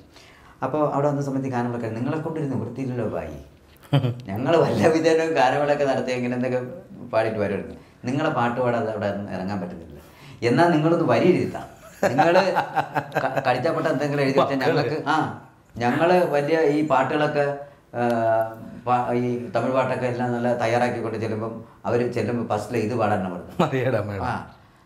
അപ്പോൾ ഞാൻ പറഞ്ഞു അതിന് കണക്കാക്കിയുള്ളൊരു പാട്ട് വരുന്നുണ്ടെന്ന് പറഞ്ഞു. അങ്ങനെ ടിക്ടോക്കിൽ ഏറ്റവും കൂടുതൽ അതായി കൊച്ചു പിള്ളേർ പാടുന്നു. പിന്നെ അല്ലാതെ മറ്റ് സ്ഥലങ്ങളിൽ നോർത്ത് ഇന്ത്യയിൽ നിന്നും തമിഴ്നാട്ടിൽ നിന്നൊക്കെ ചെയ്തയക്കുന്നുണ്ട്. പിന്നെ അല്ലാതെ ദുബായ് ഒരു പിന്നെ റേഡിയോ അവിടുത്തെ FM ഇന്ന് അത് ഫിലിപ്പീൻസ് ആണെന്നൊന്ന് അവർ ചെയ്ത് വിട്ടേക്കുന്നത്. അവർ ലോകമെമ്പാടും ഒരുപാട് സ്ഥലത്ത് അത്. പിന്നെ ഏറ്റവും കൂടുതൽ എന്ന് പറഞ്ഞാൽ പിള്ളേരാണ്, കൊച്ചു പിള്ളേരാണ് ഏറ്റവും കൂടുതൽ. ഈ പിള്ളേരാണ് ഏറ്റവും കൂടുതൽ ഇങ്ങനെ പാടിയേക്കുന്നത്. അപ്പം ഞാൻ വിചാരിച്ചു അതിൻ്റെ ബാലൻസും കൂടെ നമുക്കൊന്ന് എഴുതാം. കാരണം എല്ലാവർക്കും ഇഷ്ടപ്പെട്ടത് എല്ലാവരും എത്ര വരിയായിരുന്നു കേട്ടോ? ഈ 4 വരി. അതിനുശേഷമാണ് ബാലൻസും കൂടെ ഞാനിങ്ങനെ എഴുതി അതിന് ആൽബം ആക്കിയത്. അത് ഇപ്പം ഏകദേശം എനിക്ക് തോന്നുന്നു 80-90 ലക്ഷം പേര് അങ്ങനെ കണ്ടെന്നു, ഇഷ്ടംപോലെ കണ്ടിട്ടുണ്ട്. അത് ഇപ്പോഴും കിടക്കുന്നു. അതെ അതെ. അതിൻ്റെ ബാലൻസ് വന്നു കഴിഞ്ഞാൽ മോളിക്കുട്ടിക്ക് ആട് വാങ്ങാൻ കൂട്ടി വെച്ചെടുക്കുക. അത് എന്തെന്നറിയാം, ഇതിനകത്ത് ഈ വേറെ സംഭവങ്ങളൊന്നും ഇല്ലാത്തതുകൊണ്ട് ഈ പിള്ളേർക്കാണ് ഏറ്റവും കൂടുതൽ ഇഷ്ടപ്പെടുന്നത്. അവസാനം ഇട്ടി എന്ന് പറഞ്ഞ സംഭവം അങ്ങനെ സംഭവം ഇട്ടിട്ട് മോളിക്കുട്ടിക്ക് ആട് വാങ്ങാൻ കൂട്ടി വെച്ചൊരു കായിപ്പെട്ടി നോട്ടം ഇട്ടത് കള്ളൻ എന്നൊരു വാസുക്കുട്ടി. നമ്മളെ പ്രേക്ഷകർക്ക് വേണ്ടിയിട്ടാവുന്ന ആ ഈണത്തിലൊന്ന് മോളിക്കുട്ടിക്ക് ആട് വാങ്ങാൻ കൂട്ടി വെച്ചൊരു കായിപ്പെട്ടിയെ നോട്ടം ഇട്ടത് കള്ളൻ എന്നൊരു വാസുക്കുട്ടി കാശിനായി തപ്പി നോക്കി കായിപ്പെട്ടി, തപ്പി നോക്കിയ വാസുക്കുട്ടിക്ക് പാമ്പും കുട്ടിരെ കൊത്ത് കിട്ടി, തപ്പി നോക്കിയ വാസുക്കുട്ടിക്ക് പാമ്പും കുട്ടിരെ കൊത്ത് കിട്ടി. അടിപൊളി, ഒന്ന് ഇടിച്ചോ. അടിപൊളി. അപ്പോൾ ചേട്ടാ ഇനിയിപ്പം എന്താണിത്? ഒരു കട്ടിലും അത് ഞാൻ വന്നപ്പോൾ ഞാൻ വിചാരിച്ചേ ഇനി പ്രേക്ഷകരെന്ത് വിചാരിക്കും, കല്യാണം കഴിഞ്ഞോന്നുള്ളതല്ലേ? കല്യാണം കഴിഞ്ഞില്ല, മണിയറ വിളിച്ചിട്ട്. അതിനുശേഷം പിന്നെ അതുകൊണ്ടാണ് അപ്പോൾ ഈ പിള്ളേർക്ക് ഇഷ്ടം ഇതുപോലെ സോപ്പ് പെട്ടി, ആട്ടുകുട്ടി, പാമ്പുംകുട്ടി കൊത്ത്, അതൊക്കെയാണ് പിള്ളേർ ഏറ്റവും കൂടുതൽ ഇഷ്ടപ്പെട്ടത്. അതുപോലെ തന്നെ രണ്ടാമത്തെ എന്ന് പറഞ്ഞാൽ ഇത് മാട്ടുപ്പെട്ടി ജോസുകുട്ടിരെ മൂത്ത കുട്ടി സൂസിക്കുട്ടിരെ ഇളയ കുട്ടി തൂത്തുകുടി മോളിക്കുട്ടിക്ക് കൂട്ടിനുണ്ടൊരു 10 മേരെ ആട്ടുകുട്ടി. ഈ ആട്ടുകുട്ടിയെ കണ്ണ് വെക്കണ നാട്ടിലുള്ളൊരു ബീരാൻകുട്ടി, ആട്ടുകുട്ടിയെ കണ്ണ് വെക്കണ നാട്ടിലുള്ളൊരു ബീരാൻകുട്ടി. അതാണ് അതിന്റെ ഒരു ഹൈലൈറ്റ് എന്ന് തോന്നുന്നില്ലേ പാട്ടിൽ എന്തെങ്കിലും വരുമ്പോഴത്തേക്കുള്ളത്? അല്ലെങ്കിൽ അതിനകത്തൊന്നുമില്ല. അല്ല ഇപ്പൊ നമുക്ക് കുറച്ച് ചടുലമായിട്ടുള്ള കുറച്ച് വരിയും കാര്യമൊന്നുമല്ല. ഇതിങ്ങനെ വന്ന സമയത്ത് പിള്ളേർ പാടുമ്പോഴേ അതിനകത്ത് ഇഷ്ടമുണ്ട്. അപ്പൊ ഇതിനകത്ത് ഏറ്റവും കൂടുതൽ ഹൈലൈറ്റ് ആയത് പിന്നെ ഇതാണ് മാട്ടുപ്പെട്ടി ജോസുകുട്ടിയുടെ മൂത്ത കുട്ടി ബീരാൻകുട്ടി. അപ്പൊ അതിനകത്തൊരു ഒരു ബീരാൻകുട്ടി വേണം. അപ്പൊ ഒരു ബീരാൻകുട്ടി ഇങ്ങനെ വേണം, അങ്ങനെ പ്ലാൻ ചെയ്ത് കുറെ പേരെ ഇങ്ങനെ ഒരു 1-2 പേരൊക്കെ ഇങ്ങനെ മുഖത്ത് വന്ന് ഇങ്ങനെ നോക്കിയപ്പോ നമ്മളെ എന്റെ കൂട്ടുകാരുണ്ട് സുധീർ. ബീരാൻകുട്ടി അതാണ് ഞാനില്ല, നീ ബീരാൻകുട്ടി ആകട, ഇല്ല ഞാൻ അത് ശരിയാവും, ഞാൻ അങ്ങനെ വന്നിട്ടില്ല ആകട എന്ന് പറഞ്ഞു. അങ്ങനെ അവസാനം അവൻ വേറെ ആളില്ലാത്തതുകൊണ്ട് അവൻ തന്നെ ബീരാൻകുട്ടിയായി. ഇന്ന് യൂട്യൂബിൽ ഹൈലൈറ്റ് ചേട്ടാ മനസ്സിലായോ സുധീരേട്ടാ? ഈ പറഞ്ഞ പോലെ ബീരാൻകുട്ടിയാവാൻ പറയുന്ന മെയിൻ കാരണം തന്നെ നിങ്ങളൊരു ഹിറ്റാകാൻ വേണ്ടിയിട്ട് ഇപ്പോൾ അദ്ദേഹം ആയിട്ടുണ്ട്. ഇനി രണ്ടാമത്തെ പാട്ടിലേക്ക് വരികയാണെങ്കിൽ രണ്ടാമത്തതും ഹിറ്റായിട്ടുണ്ട്. ഇപ്പം മൂന്നാമത്തത് ഇപ്പം ഗോ കൊറോണ അല്ലേ? അതിന് രണ്ടാമത്തത് ഈ നമ്മൾ ഈ കൊറോണ സോങ് ഇറങ്ങണം, അത് ഓഗസ്റ്റ് 15 വെച്ചിരുന്നു. അപ്പോൾ ഈ ഓഗസ്റ്റ് 15 വെച്ചിരിക്കുന്നത് ഞാൻ ഒരു യൂട്യൂബ് ചാനലുണ്ട് എനിക്ക്, തങ്കച്ചൻ വിതിര ഒഫീഷ്യൽ. അപ്പോൾ ഞാൻ അതിനകത്തൊരു വീഡിയോ ഇട്ട്, ചൈനയും ചക്കക്കുരു പിന്നെ തങ്കച്ചൻ എന്ന് പറഞ്ഞൊരു വീഡിയോ. ചൈനയും ചക്കക്കുരു തങ്കച്ചൻ അങ്ങനെ ആണെന്ന് പേരൊന്നും തോന്നുന്നു. അപ്പോൾ അത് ചൈനീസ് പ്രസിഡന്റ് അങ്ങനെയുള്ളവർ ഇങ്ങോട്ട് സംസാരിക്കും, ഞാൻ തിരിച്ചുവിടുന്ന മലയാളത്തിൽ സംസാരിക്കുന്നത്. അത് തുടങ്ങിയതുകൊണ്ട് ഒരു ചെറിയ സംഭവം കൊടുക്കാൻ. അപ്പോൾ അതിനുശേഷം പിന്നെ ഞാൻ വേറെ ഒന്നും ഇട്ടിട്ടില്ല. അപ്പോൾ ഈ പാട്ട് 15 ഇറങ്ങണം. അപ്പോൾ ഞാൻ recording സ്റ്റുഡിയോയിലേക്ക്, recording studio Jebi classical, Jose പപ്പായൻ music director, അദ്ദേഹത്തിൻ്റെ പിന്നെ അദ്ദേഹമാണ് ഈ പാട്ടെല്ലാം മ്യൂസിക് ചെയ്തിരിക്കുന്നത്. അപ്പോൾ ഏത് പാട്ടാണ് ഈ രണ്ടാമത്തെ മനസ്സിലാക്കണം ഇങ്ങോട്ടുള്ള പാട്ട്, കൊറോണ സോങ് ഒക്കെ അയാൾ ചെയ്തിരിക്കുന്നത്. അപ്പോൾ ഞാൻ പറഞ്ഞു, എടാ ഇങ്ങനെ ഇരുന്നാൽ പറ്റില്ല, നമുക്ക് 15 ഇത് ഇറക്കുന്നതിന് മുമ്പ് എന്തെങ്കിലും സാധനങ്ങളൊക്കെ ചെയ്ത് നമുക്ക് ഇറക്കാം. എന്തെങ്കിലും സാധനങ്ങൾ ചെറിയ ഇതിൻ്റെ കോമഡി അല്ലെങ്കിൽ പാട്ടൊക്കെ പാടിയിട്ട്, അല്ലെന്നുണ്ടെങ്കിൽ ഇത് നമുക്ക് അന്ന് ഇറക്കുന്ന സമയത്ത് സബ്സ്ക്രൈബ് കിട്ടില്ല. ഞാൻ എന്ത് ചെയ്യും? ഒരു പാട്ട് ഞാൻ പറഞ്ഞു, ഇനിയിപ്പോൾ പെട്ടെന്നൊരു പാട്ട് ചെയ്യാൻ പറ്റും, 15 ഒരു പാട്ട് ഇറങ്ങിയില്ലേ പറഞ്ഞു. അല്ല കുഴപ്പമില്ലൊരു പാട്ട്. അങ്ങനെ ഒരു ദിവസം കൊണ്ടൊരു പാട്ട് ഇറക്കാൻ പറ്റും. അതാണ് ഒരു ദിവസം കൊണ്ട് നമുക്കൊരു പാട്ട് ഇറക്കണം. രാവിലെ മുതൽ ഉച്ച വരെ വരി എഴുതി സ്റ്റുഡിയോയിൽ നിന്ന്, ആ സമയം ഉച്ചയ്ക്ക് ശേഷം അത് പാടി, വൈകുന്നേരം മ്യൂസിക് ചെയ്തു, രാത്രി എഡിറ്റ് ചെയ്യുന്നു, രാത്രി 12 മണിക്ക് പാട്ടിടുന്നു. ഇതാണ് ഞങ്ങളുടെ ലക്ഷ്യം. ബാക്കിയെല്ലാം ഓക്കെ. പക്ഷേ 12 മണിക്ക് ഇടാൻ പറ്റിയില്ല. എഡിറ്റിംഗ് സ്ഥലത്ത് നമുക്ക് കറണ്ടിന് ചെറിയ പ്രശ്നം വന്നത്, പിന്നെ ലൈൻ കമ്പി മരം വീണ് അങ്ങനെ പ്രശ്നം വന്നപ്പോൾ അത് ചെയ്യാൻ പറ്റില്ല. വാശി അങ്ങനെയല്ല, 12 മണിക്ക് നമുക്ക് ഒരു ദിവസം കൊണ്ട് പാട്ടിറക്കണമെന്നായിരുന്നു. പക്ഷേ പെട്ടെന്ന് തട്ടിക്കുട്ടിയ പാട്ടാണെങ്കിലും ആ പാട്ടിൽ എന്തൊക്കെ ഉണ്ട്, ആ പാട്ടിൽ എന്തൊക്കെ ഉണ്ടെന്ന് പറഞ്ഞു കഴിഞ്ഞാൽ, നമ്മൾ താൽക്കാലികമായിട്ട് എഴുതിയ വരികളാണെന്ന് പലരും വിളിച്ചിട്ട് ചോദിക്കുന്നത്. എന്താ വെച്ചാൽ ഒരു പ്രാവശ്യം കേട്ട് 2ാം പ്രാവശ്യം കേൾക്കുമ്പോൾ അതിനകത്ത് എൻ്റേത് മറ്റെന്തെങ്കിലും അവരവൻ ചിന്തിക്കുക എന്നുള്ളൊരിത്. അയ്യോ കേട ചെറുക്ക കേട പയലേ. ഈ പയലെന്ന് പറഞ്ഞാൽ എന്താ അറിയാം? പയ്യനല്ലേ വിളിക്കുന്നത്? അങ്ങോട്ടുള്ളവർ കണ്ണൂർ, കാസർഗോഡ്, കോഴിക്കോട് അങ്ങോട്ടൊന്നും പയലെന്ന് പറഞ്ഞത്. നമ്മൾ ഇവിടെയൊക്കെ ട്രിവാൻഡ്രം ഭാഷയിൽ സിനിമയിലൊക്കെ യൂസ് ചെയ്യുന്നത്. അപ്പൊ അതുകൊണ്ടാണ് അങ്ങനെ ഇട്ടേക്കുന്നത്. അയ്യോ കേട ചെറുക്ക കേട പയലേ കേട മണ്ട നീ മനസ്സിലാക്കട അത്രേ ഉള്ളൂ സാധനം. അവർ ഡോക്ടറാക്കുന്നു, അവർ എഞ്ചിനീയറാക്കുന്നു, അവർ ഫ്ലാറ്റുകൾ കെട്ടുന്നു, സെറ്റിൽഡ് ആകുന്നു. നിനക്കോ തരും 4 കാലിന്റെ പുര, നീയോ അവിടെ ഇരുന്ന് കര. അയ്യോ എട ചെറുക്ക എട പയലേ നീ മനസ്സിലാക്കട. അടുത്ത വരി പണ്ടൊരു ചൊല്ലുണ്ടനിയ പറഞ്ഞാ കേക്കാത്തൊരു വവ്വാൽ തല കിഴക്കമ്പാടെ, നീ അത് മനസ്സിലാക്കും ഇനി പറയില്ലളിയ എന്ന് പറഞ്ഞിട്ട് പിന്നെ അടുത്ത ഇംഗ്ലീഷ് വന്നിട്ട് 4 കാലം എന്ന് പറഞ്ഞാൽ പലരും ഡോക്ടർ ആവുക, എഞ്ചിനീയർ ആവുകയൊക്കെ ചെയ്യും. അപ്പൊ ഒരു പയ്യനെ ഉദ്ദേശം മാത്രം പാടിയതാണ്. അത് ഏത് പയ്യനാന്ന് അറിയത്തില്ല. എഴുതിയതിനകത്ത് എങ്ങനെയാട്ടോ അത് ആ വരി വന്നത് എങ്ങനെയാണത്? അത് നമുക്കിത് എങ്ങനെയാകാന്ന് പറഞ്ഞു കഴിഞ്ഞാൽ, ഇത് ഒന്നിലും കണക്ട് ചെയ്ത് കൊള്ളിച്ചല്ല. ഇപ്പം ഞാൻ എന്താണ് എൻ്റെ ജീവിതത്തിൽ വീക്ക്, ഞാൻ എൻ്റെ ജീവിതത്തിലെ പരാജയം, അത് ഞാനൊന്ന് മനസ്സിലാക്കാൻ, മൈനസ് എന്താണെന്നുള്ള ഞാനൊന്ന് മനസ്സിലാക്കാൻ. അതാണ് നീ മനസ്സിലാക്കാൻ. നീ ഇന്നതിലോട്ട് പോകുന്നത് കൊണ്ടോ വേറൊന്നിലോട്ട് പോകുന്നുണ്ടോ ഒന്നുമല്ല. നമ്മളെന്താണ് നമ്മൾ മനസ്സിലാക്കാൻ വേണ്ടിയിട്ട് മാത്രം. നീ ഒന്ന് ആലോചിച്ച് നോക്ക്. അപ്പം നീ ഒന്ന് ആലോചിച്ച് നോക്കിയിട്ട് ഒരാൾ നാടെ പാട്ട് വിളടെ എന്ന് പറഞ്ഞ് കേട്ടിട്ട് പിറ്റേന്ന് രാവിലെ വിളിച്ചിട്ട് എടാ ഞാൻ ഒന്നുകൂടെ കേട്ട്, അത് കൊള്ളാലടേ, അത് കൊള്ളാം. അങ്ങനെ ഈ പരാജയം പറ്റുന്നവരൊക്കെ ഞാനൊന്ന് മനസ്സിലാക്കി ചിന്തിക്കും. ശരിയാണ്. ഈ പാട്ട് കേൾക്കുമ്പോഴത്തേന് കോമഡി ആണെങ്കിൽ തന്നെ ഒന്ന് പാട്ട് കേട്ടപ്പോൾ നല്ല രസമുണ്ട്. പക്ഷേ അതിനകത്ത് അർത്ഥവത്തായിട്ടുള്ള വരികൾ, അതായത് ഓരോരുത്തരെ മെൻഷൻ ചെയ്തിട്ടില്ലെങ്കിൽ പോലും നമ്മളെന്താണെന്ന് മനസ്സിലാക്കുക എന്നുള്ളൊരു വരികൾ അതിനകത്തുണ്ട്. അല്ലാതെ ഒന്നിലും കണക്ട് ചെയ്തിട്ടല്ല. ഇനി നമ്മുടെ ലേറ്റസ്റ്റ് സോങ് ഇപ്പോൾ വന്ന ഈ കൊറോണ സമയത്ത്, കാര്യം ഇഷ്ടംപോലെ ആർട്ടിസ്റ്റുകൾ ചേട്ടൻ പറഞ്ഞ പോലെ തന്നെ സ്റ്റേജിൽ കൈകാര്യം ചെയ്യുന്നതും അതുപോലെ തന്നെ ദിവസക്കൂലിക്ക് വന്ന ആൾക്കാരൊക്കെ ബുദ്ധിമുട്ടിക്കുന്ന സമയത്ത് ഒരു പാട്ട് ഇറക്കിയിട്ടുണ്ട്. അത് തീർച്ചയായിട്ടും ആ പാട്ട് ഞാൻ കുറേ പേർക്ക് ഞാൻ അയച്ചു, എനിക്ക് ഇഷ്ടപ്പെട്ടിട്ട് ഞാനത് യൂട്യൂബിൽ നിന്ന് എടുത്ത് തന്നെ ഷെയർ ചെയ്തിട്ടുണ്ട് ചേട്ടാ. അത് മനോഹരമായിട്ട് പിക്ചറൈസും ചെയ്തിട്ടുണ്ട്. അതിൻ്റെ അനുഭവങ്ങളൊന്ന് പറയാമോ? അത് സോങ് കൊറോണ ബേസ് ചെയ്ത സോങ്ങാണ്. അത് ഷൂട്ട് ചെയ്തിട്ട് കുറച്ച് ദിവസമായി. ഏതാണ്ട് നമുക്ക് ട്രിവാൻഡ്രത്ത് വെച്ചാണ് ഷൂട്ട് ചെയ്തിരുന്നത്. നല്ല ക്രൗഡ് ഉണ്ടായിരുന്നു.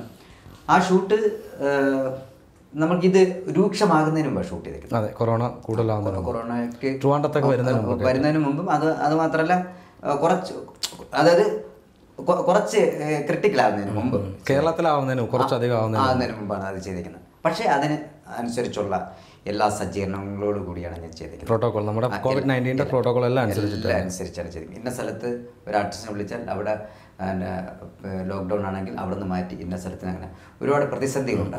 കാരണം ഇന്ന് ഷൂട്ട് വയ്ക്കുമ്പോൾ ഇന്ന് അവിടെ പിന്നെ ലോക്ക്ഡൗൺ ഒക്കെ ആയിരിക്കും, ക്യാമറമാന് വരാൻ പറ്റില്ല, അങ്ങനെ അത് മാറ്റും, അങ്ങനെ വേറെ സ്ഥലത്ത് നിന്ന്, അങ്ങനെ ഇതെല്ലാം തരണം ചെയ്തത്. പക്ഷേ ഇത് ഷൂട്ട് ചെയ്ത സമയത്ത് നമ്മൾ സാനിറ്റൈസറും അല്ലെങ്കിൽ മാസ്കും പിന്നെ എല്ലാവരെയും എല്ലാം അങ്ങനെ തന്നെയാണ്. സാമൂഹിക അകലം എന്ന് പറഞ്ഞു കഴിഞ്ഞാൽ നമുക്ക് എന്താ പറയുക, നമ്മൾ വരുന്ന സമയത്ത് ആ സമയത്ത് വരെ ബിഹൈൻഡ് ദ ക്യാമറയിൽ നമ്മൾ അതെല്ലാം ചെയ്തിട്ട്, ക്യാമറയുടെ ഫ്രണ്ടിൽ അത് പറ്റില്ലല്ലോ.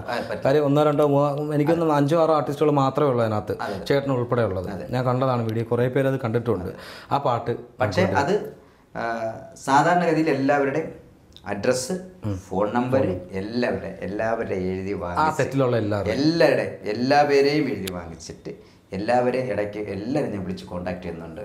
പക്ഷെ ഇതിനെ സംബന്ധിച്ച് ആർക്കും ഇങ്ങനെ ഒരു പ്രശ്നങ്ങളൊന്നും ഇല്ല. കാരണം എന്ന് പറഞ്ഞാൽ വളരെയധികം ക്ലിയർ ചെയ്താണ് ഞാൻ ചെയ്യുന്നത്. അപ്പോൾ ഇതെന്താണ് ഇത്രയും പറയാൻ കാരണം എന്ന് വെച്ചാൽ, ഈ ഒരു കൊറോണ സമയത്ത് അദ്ദേഹം തന്നെ പറഞ്ഞു ഇത്രയും ബുദ്ധിമുട്ടിയിരിക്കുന്ന സമയമാണെന്ന്. ഈ പ്രിക്കോഷൻസ് ഒക്കെ എടുത്തിട്ട് തന്നെയാണ് അവർ ഈ ഒരു വീഡിയോ എടുത്തിരിക്കുന്നത്, അല്ലേ? ശരിയല്ലേ?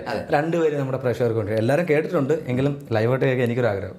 പോ കൊറോണേ ഈ പാവപ്പെട്ട ഞങ്ങളെ വിട്ട് പോ കൊറോണേ ഈ പാവപ്പെട്ട ഞങ്ങളെ വിട്ട് പോ കൊറോണേ. പിന്നെ മ്യൂസിക് രണ്ടാമത്തെ കരഞ്ഞു വിളിച്ച് കാല് പിടിച്ച് നിയമം നോക്കണ പോലീസ്, അവരുടെ മുമ്പിൽ വമ്പുകൾ കാട്ടി ചീത്ത വിളിക്കണ ചെക്കന്മാർ. കരഞ്ഞു വിളിച്ച് കാല് പിടിച്ച് നിയമം നോക്കണ പോലീസ്, അവരുടെ മുമ്പിൽ വമ്പുകൾ കാട്ടി ചീത്ത വിളിക്കണ ചെക്കന്മാർ. പോ കൊറോണേ പോ കൊറോണേ ഈ പാവപ്പെട്ട ഞങ്ങളെ വിട്ട് പോ കൊറോണേ. അടിപൊളി. ഒരിടിയും കൂടെ എങ്ങനെ? താങ്ക് യു സോ മച്ച് ചേട്ടാ. അപ്പോൾ ചേട്ടാ, ഇനി വിശേഷങ്ങളെന്ന് പറഞ്ഞാൽ ഈ ഓണ സമയത്ത് ഇത് ഏറ്റവും കൂടുതൽ നമ്മളെ ഈ സമയത്തൊക്കെ ഏറ്റവും കൂടുതൽ കഷ്ടപ്പെട്ടത് പോലീസ് ഉദ്യോഗസ്ഥർ കഷ്ടപ്പെട്ടത് പോലീസ്. ചേട്ടാ ഇങ്ങോട്ട് ചിരിച്ചോണ്ട് വരുന്നത് ഇനി ചിരിക്കും. ഓക്കെ.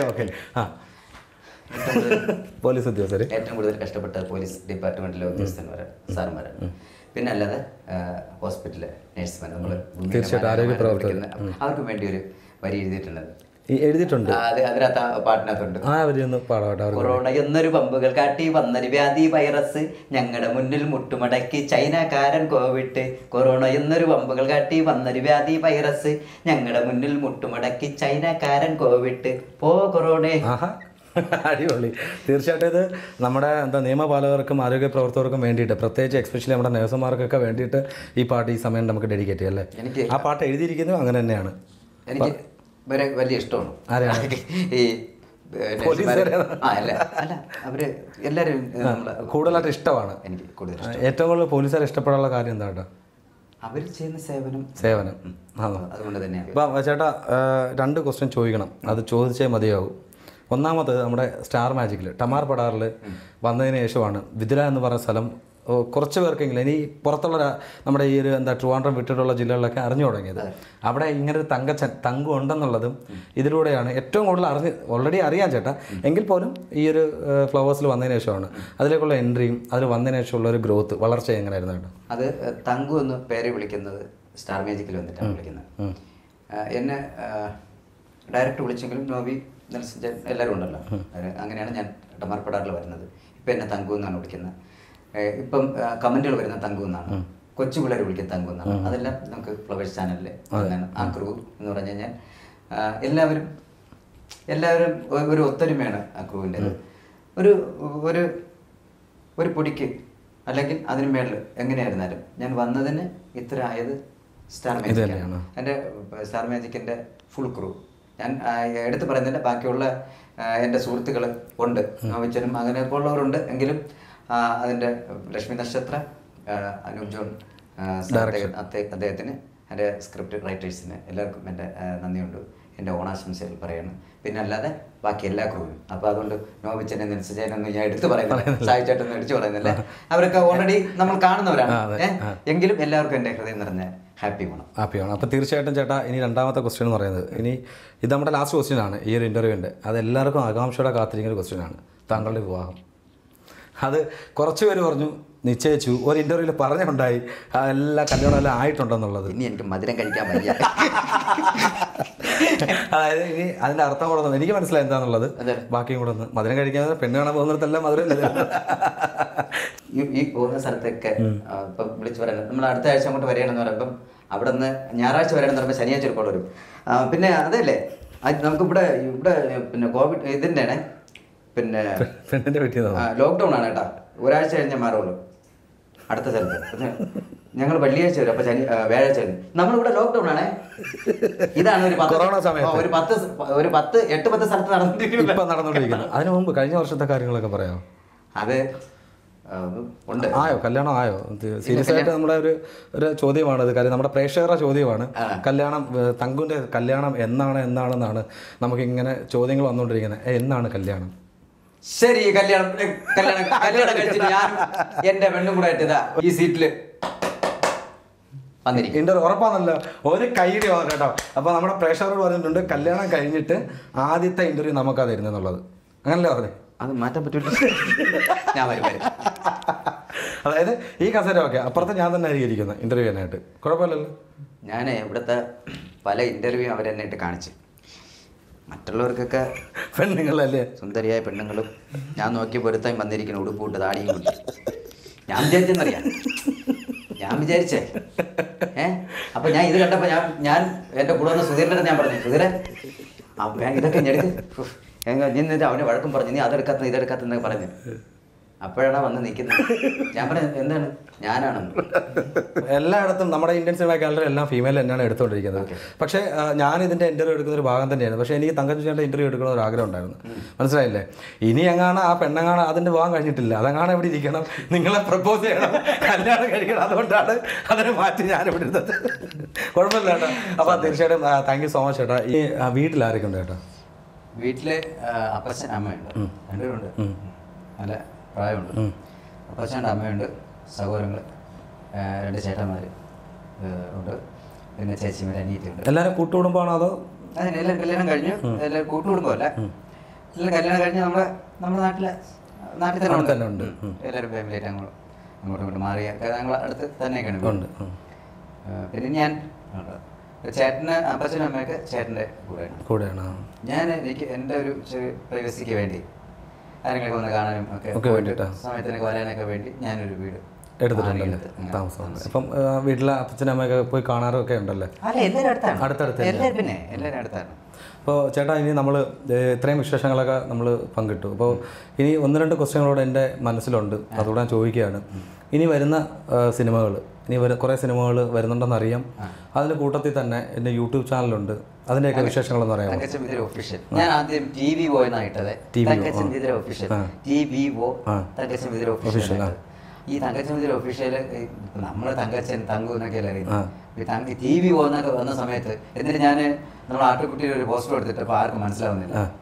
പിന്നീട് ഓരോരുത്തർ ഇവിടെ പാട്ടിറങ്ങി എന്നൊക്കെ ചോദിച്ചപ്പോൾ അപ്പോഴാണ് എനിക്ക് മനസ്സിലായി TVO എന്ന് പറഞ്ഞാൽ ആർക്കും മനസ്സിലാവും. അതുകൊണ്ട് ഞാനതൊക്കെ മാറ്റിയിട്ട് തങ്കച്ചൻ വിതുര ഒഫീഷ്യൽ മേളിൽ തങ്കു എന്ന് പറഞ്ഞ് അങ്ങനെ ഇട്ടിട്ടുണ്ട്. എനിക്ക് സിനിമകൾ വന്നിട്ടുണ്ട്, സിനിമ വന്നിട്ടുണ്ട്. അപ്പം അത് ആദ്യം നമ്മുടെ പ്രളയം കാരണം കുറച്ച് പോയി. പിന്നെ അതിനുശേഷം ഇപ്പം കൊറോണ വിഷയം, ചെറിയ വിഷയങ്ങൾ. പിന്നെ അല്ലാതെ വന്ന് പിന്നെ കഥയിലൊക്കെ നമ്മളത് വിളിച്ച് പറഞ്ഞ് അറ്റൻഡ് ചെയ്തിട്ടുള്ള സംഭവങ്ങളുണ്ട്. അല്ലാതെ ഉള്ള ഒരു ദിവസം പറഞ്ഞു എന്ന് പറഞ്ഞ സംഭവങ്ങളുണ്ട്. ചെറിയ വേഷങ്ങൾ. ചെറിയ വേഷങ്ങളാണെങ്കിലും നമ്മളൊക്കെ ഓർത്ത് ഒരേ കഥാപാത്രങ്ങളെ കണ്ടിട്ട് വിളിക്കുന്നത് കൊണ്ട് വളരെ സന്തോഷം. ഓക്കെ. അപ്പോൾ തീർച്ചയായിട്ടും ചേട്ടാ, അപ്പോൾ നമ്മുടെ ഈ ഒരു യൂട്യൂബ് ചാനൽ, നമ്മുടെ ഈ ഒരു എന്താ പറയുക ചേട്ടൻ്റെ ചാനലിൻ്റെ ലിങ്ക് നമ്മുടെ ഡിസ്ക്രിപ്ഷനായിട്ട് നമ്മൾ കൊടുക്കുന്നുണ്ട്. അപ്പോൾ തീർച്ചയായിട്ടും നമ്മുടെ ഇന്ത്യൻ സിനിമ ഗാലറി പ്രേക്ഷകർ അതും കൂടെ ഒന്ന് ഇരുകയിൽ നീട്ടി സ്വീകരിച്ച് സബ്സ്ക്രൈബ് ചെയ്യുക. നമ്മുടെ പ്രേക്ഷകരും കൂടെ ഇദ്ദേഹം പ്രേക്ഷകനാവുക. ചേട്ടാ, ഇനി ഒരു ചെറിയൊരു ക്വസ്റ്റ്യൻ ഞാൻ ചോദിക്കാൻ പോകുന്നു. ഇനി ഒരു ചെറിയ ചോദ്യം ചോദിക്കട്ടെ. ഒരു സിനിമയിൽ ഇപ്പോൾ ചേട്ടൻ ഇത്രയും ചെറിയ റോളുകൾ ചെയ്യുമെന്ന് പറയുന്നു. അപ്പോൾ നമ്മൾ ഇത്രയും ആരാധകരുണ്ട് ചേട്ടനല്ലേ. അപ്പോൾ ഒരു സിനിമയിലേക്ക് ഒരു കോൾ വരികയാണ്, ഹീറോ ആയിട്ട് വിളിക്കുകയാണ് ചേട്ടനെ. നായിക അതാരോ ആയിക്കോട്ടെ, എക്സ് ഓർ വൈ ആയിക്കോട്ടെ, നായികയുടെ പേര് പറയുന്നില്ല, അങ്ങനെ ഉണ്ടെങ്കിൽ ആ ഒരു സമയത്തുള്ള ഒരു ഫീൽ എന്തായിരിക്കും? ഒരു നായകനായിട്ട് വിളിക്കാണ്ട് സിനിമയിൽ? ഇന്ത്യൻ സിനിമ ഗാലറി എന്നെ വിളിച്ചു ഇൻ്റർവ്യൂവിന്, ഓണം പരിപാടി ഇൻ്റർവ്യൂവിന് വിളിച്ചു. എൻ്റെ ഒരു മര്യാദ കൊണ്ട് സന്തോഷത്തോടെ ഞാൻ ആ ഓണം ആഘോഷിക്കാൻ പങ്കുചേരാൻ നിങ്ങളോട് വന്നു. ഇത്രയും ഇതിൽ സഹകരിച്ചിട്ട് അവസാനം ചേട്ടാ ഞാനൊരു കാര്യം ചോദിക്കട്ടെ, ചേട്ടനെ കളിയാക്കല്ല. കാര്യം ഈ പ്രേക്ഷകർ എന്ന് പറയുന്നത് ചുമ്മാ വന്നിട്ട് ചേട്ടൻ, ഞാൻ പറയട്ടെ, ചേട്ടൻ്റെ ഹൈറ്റോ സൗന്ദര്യമോ കളറോ കണ്ടിട്ടൊന്നും ആയിരിക്കത്തില്ല വന്നത്, ആണോ? ചേട്ടൻ്റെ മനസ്സ് കണ്ടിട്ടായിരിക്കും പ്രേക്ഷകർ വന്നത്. അല്ല, നമ്മുടെ പ്രേക്ഷകർ സ്വീകരിക്കും അങ്ങനെ ഒരു സിറ്റുവേഷൻ. അത് വന്നു കഴിഞ്ഞാൽ, ഒരു കോൾ വന്നു കഴിഞ്ഞാൽ എത്രത്തോളം ചേട്ടൻ അതൊരു സന്തോഷമുള്ള നിമിഷമായിരിക്കും? അങ്ങനെ സന്തോഷമില്ലേ? അല്ല, അങ്ങനെ വരാൻ സാധ്യതയുണ്ടോ? ഉണ്ട്, വരും. അങ്ങനെ വരാൻ വേണ്ടെന്ന് സത്യം. അല്ല, ഇങ്ങനെ പോകുന്നതല്ല. ഇങ്ങനെ ചാനലൊക്കെ ഷോയും ചെയ്ത് ഇതുപോലുള്ള പിന്നെ ഇന്റർവ്യൂ അങ്ങനെയുള്ള അതാകുമ്പോഴേ ഇങ്ങനെ ഓരോരുത്തരായിട്ടൊക്കെ വിളിച്ച് കാര്യങ്ങൾ പിന്നെ ഉള്ളതിനെ വാങ്ങിച്ച് അപ്പോഴായിട്ട് വീട്ടിൽ പോയി. അല്ല ചേട്ടാ, നായകനായി കഴിഞ്ഞാൽ ഇതിലും കുറച്ചും കൂടെ ഹൈലേക്ക് വരത്തില്ലേ? ഇതിലും കൂടെ ഇപ്പം നിൽക്കുന്നതിനേക്കാൾ കുറച്ചുകൂടെ ടോപ്പിലേക്ക് വരത്തില്ല, അതാ ചോദിച്ചത്. വേണ്ട, ഇങ്ങനെ മതി, ഇത് മതി, ഇങ്ങനെ മതി. നമ്മൾ ഈ ചീരയും പച്ചക്കറിയൊക്കെ ചന്തയിൽ വിൽക്കാൻ വേണ്ടി വെച്ചേക്കല്ലേ, അപ്പോൾ ഇടയ്ക്കിടയ്ക്ക് വെള്ളം കുടഞ്ഞു കൊടുക്കുന്ന എന്തിനാണ്? അത് വാടാതിരിക്കാനും നമുക്കൊന്ന് ഫ്രഷ് ആയിട്ട് കിട്ടാൻ വേണ്ടിയിട്ട്. അത്രയല്ലോ. വാടാതിരിക്കാൻ വേണ്ടി ഇടയ്ക്കിടയ്ക്ക് നിങ്ങളെ പ്രോത്സാഹന പ്രാർത്ഥന എന്ന ഈ വെള്ളം ഇങ്ങനെ കുടഞ്ഞു തരിക എന്ന് മാത്രമേ. കാരണം കൂടുതൽ സത്യം, കൂടുതൽ ഒരു വലിയൊരു താരമാകുന്നതിനേക്കാളും ഏറ്റവും കൂടുതൽ ഇഷ്ടം ഞാൻ ഇങ്ങനെ നിൽക്കും വേണം, സത്യം.